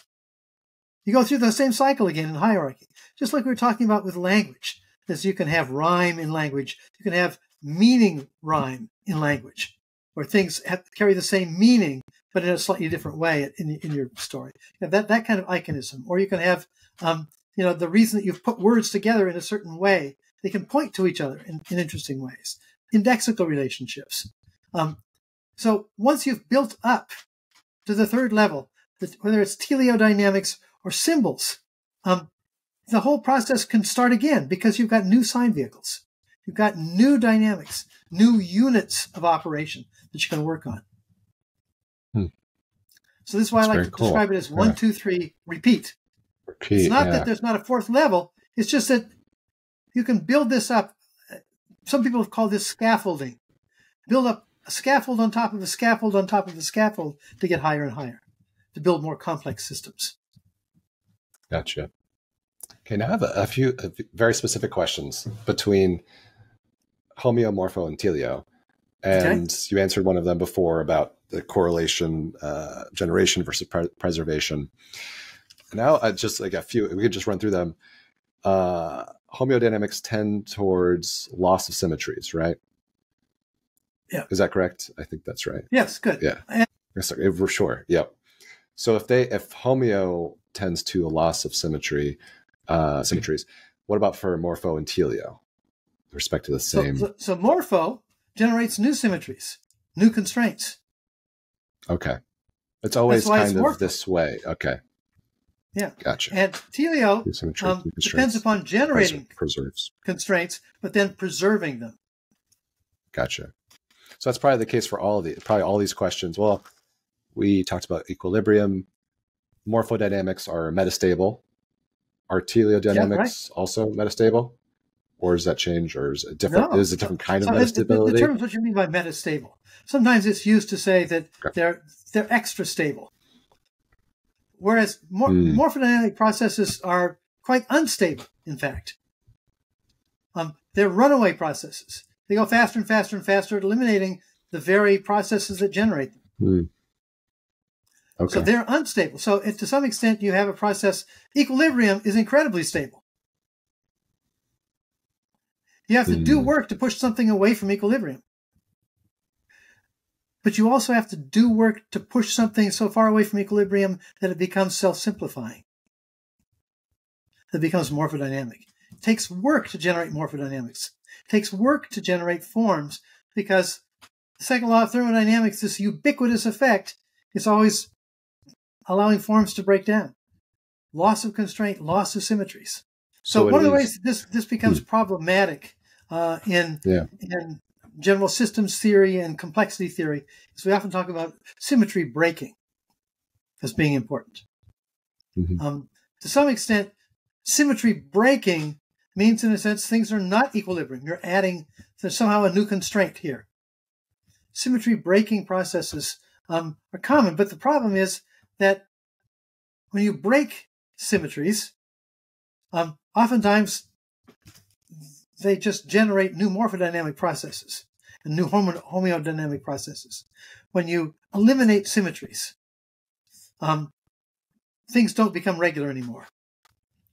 But oftentimes, if they're dynamical, if there's constant energy input into a system, it will fall into a new symmetry. So there's potentially many stable symmetries in morphodynamic processes. Again, a great example of this is snow crystals. Snow crystals are a kind of memory of the temperature and humidity gradients that they've fallen through. So that early on, towards the center of the snow crystal, the temperature and humidity will cause certain kinds of crystalline growth, sheets maybe. As it falls through a different area of temperature and humidity, the crystal formation may turn into spires, and it falls through another area, it may turn into plates of various kind. So we get that the snow crystal, the completed snow crystal, is in effect a history of its past. It's been frozen, stopped from degrading. What's happened is that in each case there's been a symmetry break. As it changes from one kind of crystal formation to another, that's a break in symmetry. That break in symmetry is because of a difference, a change in the boundary conditions that are driving it. In this case, determined by temperature, pressure, and humidity. Gotcha. So a snow crystal is sort of a history of all the symmetry breaking. Right. The it's like locked in the memory over time, into a stable form. Yeah, it's become preserved because it's cold. We don't have that option. Sure. Except in our bones. Yeah. I ask, if we also take a step, looking at this from above a bit, what has been the scientific community's response to incomplete nature, and also like these three types of dynamics that you've laid out? Can you share what the response has been like? Both directions, of course, as is typically the case. There have been a number of people who go, "Oh, right, of course." Then there's the classic, "Oh yeah, we knew that," or "This is crazy," and where's the math? Get this straight. There's a lot of work to be done here. I would say that philosophers have been all over the map. Philosophers of science. Some accept it, some, because they're interested in different questions to some extent.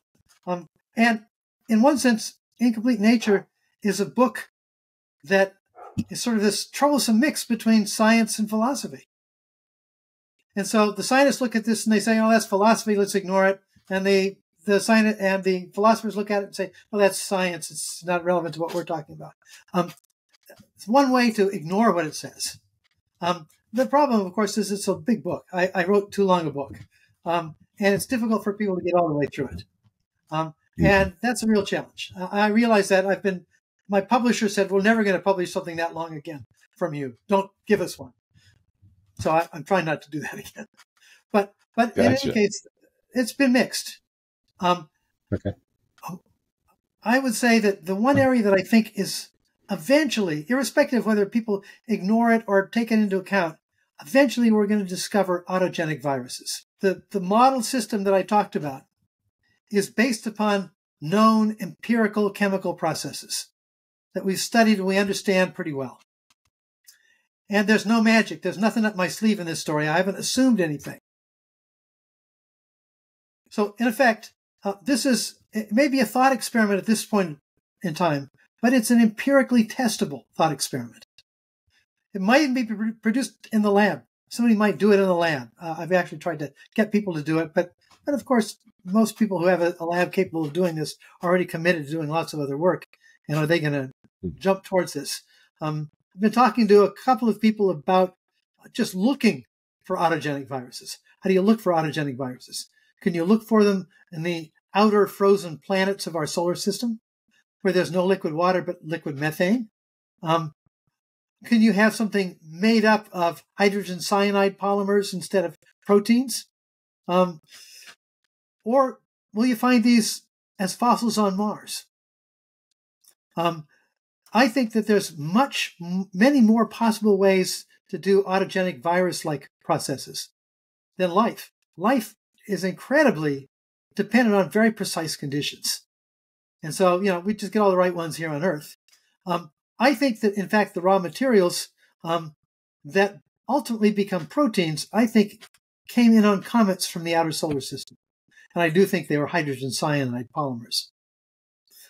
It's a whole other story about, you might say, solar genesis of life, in which only when these molecules come into rocky planets that can have liquid water on them, do we now have ways that these molecules can be modified in a rapid way that can produce something like life.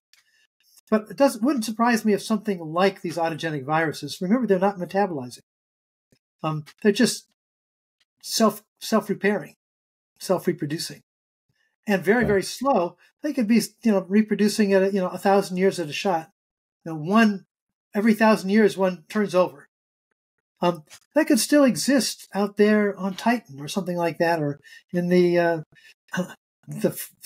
liquid water underneath Ganymede around Jupiter or something like that. I think there's lots of possibilities for finding these. As soon as we do, we will lose that special sense of life having to be like Earth life. This is not exactly life, but it's the transition. I call it teleodynamics because it's more than just life. All life is teleodynamic. But that doesn't mean that there can't be other kinds of teleodynamics. So it's not the origins of life that I'm interested in. It's the origins of teleodynamics, or another way to put it, it's the origins of normative chemistry. That's the boundary that I think is interesting. Gotcha. That's very interesting. Could you discuss, are you familiar at all with Carl Friston's free energy principle? Yes, I am. Familiar with that? Like, how does that fall in, or how would that be folded into this kind of model? What's interesting about his model, the free energy, it's not actually about energy per se. It's using this analogy to thermodynamic free energy, Gibbs free energy, to talk about cognitive processes and how brains function. In one sense, I think it's exactly right. In the sense that Shannon is a necessary story, that thermodynamics processes are a necessary story. The reduction of free energy is falling to equilibrium, a stable state. But there is no analog to morphodynamics in that story, and no analog to teleodynamics. Teleodynamics is the creation of a self, something that can be a beneficiary, is organized by information, and can pass on information. Yes, I think that there's going to be a homeodynamic-like logic to neurological processes. But I also think that this ignores the fact that there can be also morphodynamic processes, regularities of dynamics in the brain that get generated and become more and more regular. In fact, I think it's those regularities that are the units of information, not the spiking of a neuron here or there.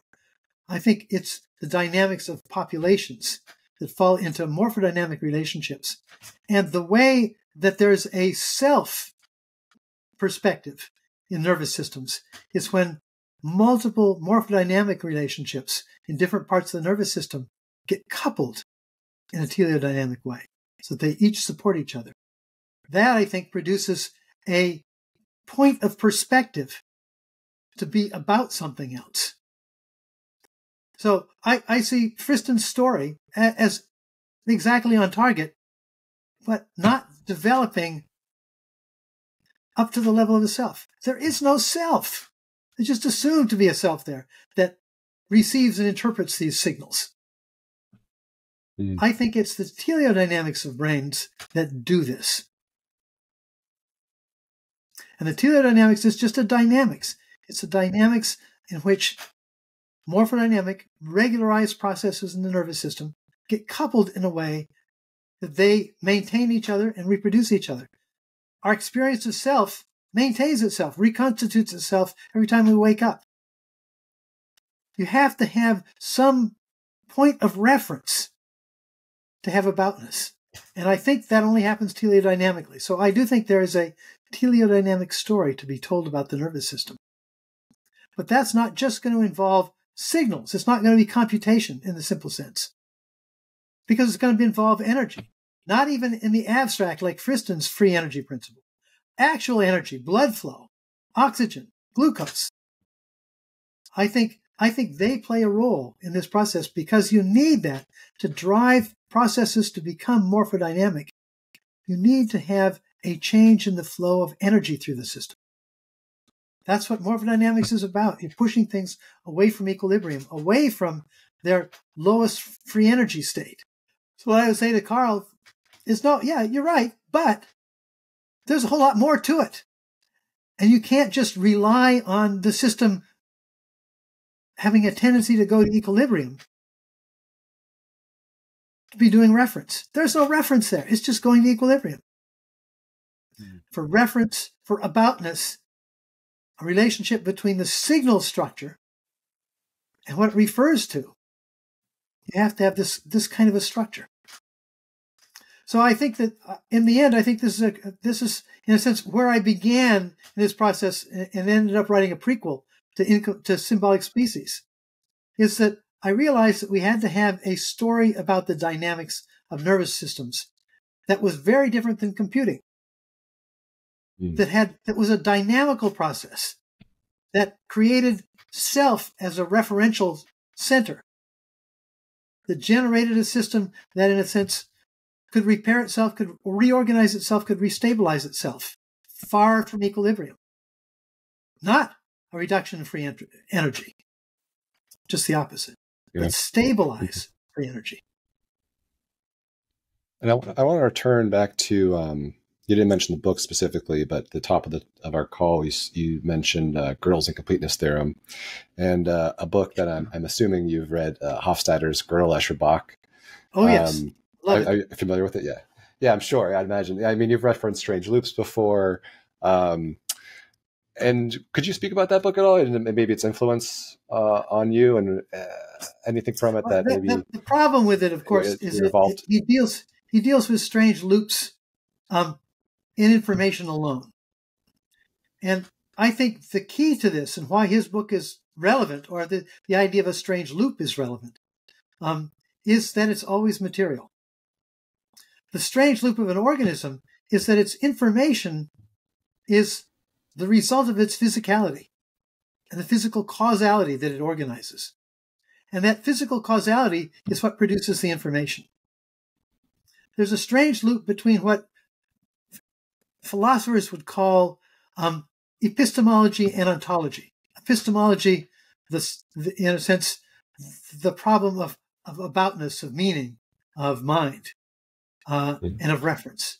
And ontology, what exists in the physical world. What we're finding here is that information is not some separate disembodied stuff, and then there's stuff. No, the stuff has affordances that are informational. If you have a system organized in the right way to take that information, informing the stuff to produce the information. That's a strange loop, but it's a strange loop of epistemology to ontology to epistemology. So the strange loop that Hofstadter is about, which comes from Gödel, of course, has to do with this idea that, in fact, self-reference sneaks into Gödel's proof. In fact, the history of this, which goes back to the beginning of the 20th century with Russell and Frege, is that Russell points out that there's a weird paradox in logical set theory. And that is or what was called class member theory. That what he pointed out is that, yes, you can sort of describe logic in terms of symbols that refer to sets of things, types of things. And you can have, therefore, a symbol can refer to a whole set of things. So the term cat can refer to a class of organisms. But he pointed out that there's a problem with set theory, and that is that at its base, it is self-destructive. And since this is sort of like the morphodynamic problem we were talking about. He said, the problem is this, that you can have a class of all the classes that are members of themselves. So the class of concepts is a concept. So the class of all classes, or the class of all concepts, is a concept. It's a member of itself. But he said, but you can't have a class of all classes that are not members of themselves, because that's self-contradictory. Because if it's not a member of itself, it has to be a member of that class. But if it's a member of that class, then it can't be a member of itself. It's a variant of the liar's paradox. This statement is false. Because if it's false, then it's true that it's false. But if it's true that it's false, then it's false that it's true that it's false. The problem with that statement is you can't stop interpreting it, because every time you interpret it, you have to do it again. This produces a loop. And this is why it's a strange loop, because it keeps undermining itself. Now, there's an example of this in mathematics that we're all reasonably familiar with if you've had any kind of middle-level mathematics, and that is so-called complex numbers or imaginary numbers. So the imaginary number is that times itself that's equal to -1. So I times I equals -1. Or I squared is -1. So the square root of -1 is I. Well, the problem with this is that it's the same thing as the liar's paradox. And the way you can do this is think about I times I equals -1.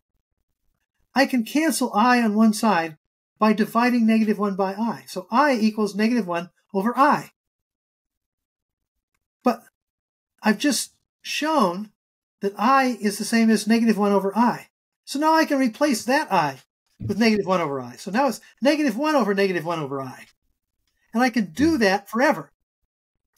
What's happening is that -1 over -1 over I is a minus times a minus is a plus. But I do it again and it's a minus. So I is something that oscillates between 1 and -1. And it can't stop oscillating because you can't stop interpreting it. Unless in mathematics you say, I'm not going to continue to do this, I'm just going to call it I and leave it at that. But it turns out that that's a very useful trick. In fact, it's useful because it actually can produce, with just numbers, 2 dimensions. Because I times 0 is 0. And that means that now I can have what we call now complex numbers, where we can have a real component and an imaginary component, where we have an I in the equation that says it's an imaginary component because I is the unit in this other dimension. But there's a problem with this. And that is, what's the square root of -I? The same problem shows up. Well, okay, let's solve this. We'll call that J. I and J. Now we have 3 dimensions. There's the J dimension, and the I dimension, and the real number dimension, and they all cross at value 0. So now, within a number system, if I have equations that have to be resolved by solving them with J, it can be a 3-dimensional system, very complicated. But then, of course, there's a troubling problem. What's the square root of -J? In fact, well, let's call that K. What's the square root of -K? Well, let's call that L. Can I stop? No. What this says is that using imaginary numbers, it's something that is necessary to solve certain kinds of equations. But it shows us that the number system is open to unstoppable interpretation. You can't stop calculating. You can only say, I'm going to I'm going to conventionally stop by giving it a name, recognizing that it could go on forever, but I'm not going to do that. So now we have this interesting problem that this sort of incompleteness story is built into mathematics, it's built into logic. I think it's built into the cosmos. And here's the way to think about it. Negative numbers are absences. So if you've got a theory that requires that you can do things with absences, representations, constraints, things that are prevented from happening, then you've got the same problem. I think that the universe is a strange loop in this sense. That is, you can't stop dimensionality. That it's, now, every calculation, every operation you do might take you back one or two of these steps, but there's an indefinite number of steps. And the key here is Gödel's result in one way or another. What he did is he found out that you can do the same thing by recoding. And interestingly enough, remember I talked about the DNA protein relationship, where you've got what amounts to a displaced relationship, where the sequence now is linked to a three-dimensional structure. Gödel's argument was to figure out how you can recode one thing into another. And he used the prime numbers as his model. Take a particular expression, mathematical expression, and give it a prime number name. The number now stands for that expression. Because you have an infinite number of prime numbers, you don't have to follow it out. You can know that any expression can be recoded. But that means now you can have an expression about expressions. It's the same problem. And so it turns out that Gödel can prove that mathematics and logic are either consistent, or you can't have 1 equal 5 by any operation, or it's incomplete. But you can't have something that's both consistent and complete. That's the incompleteness theorem. What I want to make my claim here is that that's the nature of the cosmos. I actually think it's the nature of time. But that's a long, deep story. By virtue of this, I think that 3 dimensions, I, J, and K, give you space. They give you relationships in which things are definitely related to each other, but you don't have absences. Things don't become present and absent. But once you have the possibility of presence and absence, you have negative relationships. I think time is indefinite dimensionality. Each operation we engage in, I think it can be calculated sometimes into a single dimension, single extra dimension. But I think in the long run, time is open like this. It's open in a much more radical sense. It's not like Einstein thought that it's a single dimension, a fourth dimension. It's just that in 3 dimensions, you can produce any number of stable relationships. Think about a diagram in which you've got a 3-pointed star. Link the tips of 2 3-pointed stars, and you have 2 ends that are free. Link those 2 to another one, and you have 6 or 5 ends that are free. Any number of relations, I think, can be calculated by 3 dimensions, but not change. So I think change is all the rest of the dimensionality. But it's precisely because dimensionality is incomplete that you can have emergence, that you can have novelty. If it was complete, if there was only a 4th dimension, and we were living in a 4-dimensional block, then everything has happened already. The problem is, even in that model, Einstein used the example, oftentimes in textbooks do this. Imagine space is a 2-dimensional sheet. And you have a bunch of them stacked on top of each other.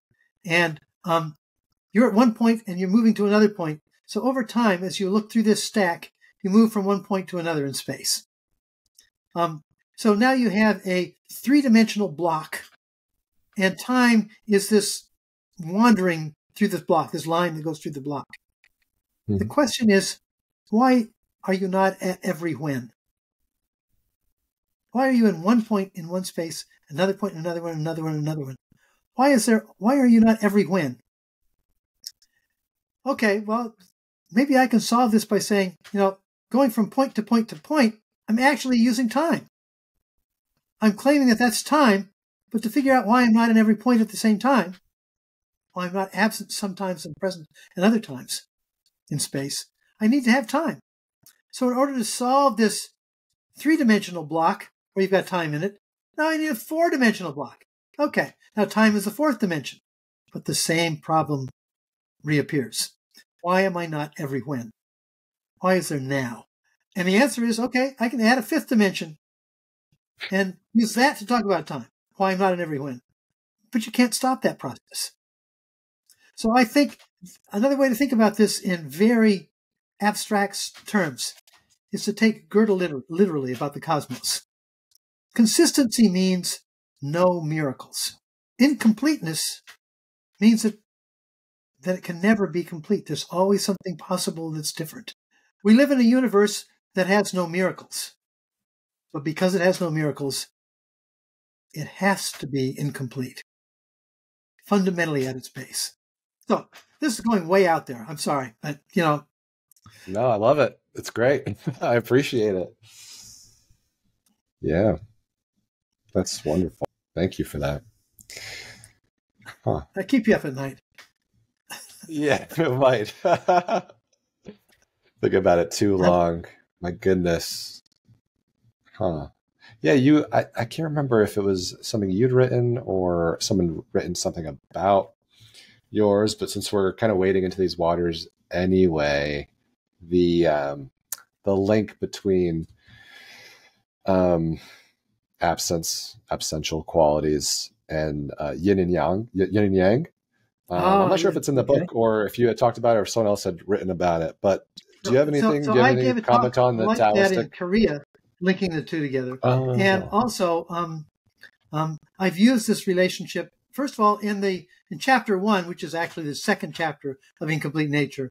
I begin it with an epigraph from the Tao Te Ching, because what I want to give people a sense of is why we need to think about absence. And I can roughly remember what that little couplet was about. It says, 30 spokes converge to the wheel's hub, but it's the empty space at that hub that allows the wheel to function. We can carve, we can form clay into a vessel, but it's not the vessel from which we get use as much as the space that it bounds. We cut doors and windows into walls so that we can make use of the space that's protected by those walls. He ends by saying, we gain from what is there to use what is not there. So in that respect, I think there's a deep Taoist relationship here. It's what's absent. It's the space that's created that use comes from. But notice that we're talking about use. That's what life is about. That's what information is about. It's about use. Is it good for something? Does it have value? And so I think that Lao Tzu, who supposedly is the guy who comes up with this centuries ago, had a sense of how the absence works. And of course, this is the yin of yin and yang. Yang is the stuff that's there, and the yin is what's not there. It's the space that's made possible by what is there. The use, the affordance that's made possible. So what's troubling about all of this is there's something similar in all of these, and I see it, but I don't quite grasp exactly what it is. Well, that's part of the fun of it, right? That's why I do it. It's part of the mystery. So the good news is symbolic speech. Yeah. The good news is that I no longer have to publish or perish. Oh yes. Once you get tenure, and you can fool around. You can be crazy. Yeah, you're in the fun part of it. Couldn't do this when I was younger. Right. Yes. That's what I've heard that from a number of scientists actually also. So Yes. that's, so your book Symbolic Species came out in 1997 and Right. Complete Nature came out in 2011. So if Yeah. the pattern 2011, continues, depending. yeah. So the So if new the one, pattern Falling Up, is going to continues, come out hopefully next year, but it's not done yet. wow. So it's every 14 years for you. You just Afraid book after so. book. That's an interesting Bad cycle news to is be it on. doesn't bode well for my fourth book. I got to live a long Well, time. you never know. Yeah, yeah, yeah. Stave off the thermodynamic processes Exactly. for a little longer. Stay a Oh, little I love this. teleodynamic This for is a great. while. Yeah, right. I know you have to go in a moment. I do want to ask you one last question, and this is just aside from the science stuff, but I ask this to everybody that comes on. If you could give your 20-year-old self one piece of advice, what would it be? I suppose be less selfish. Oh, interesting. Okay, cool.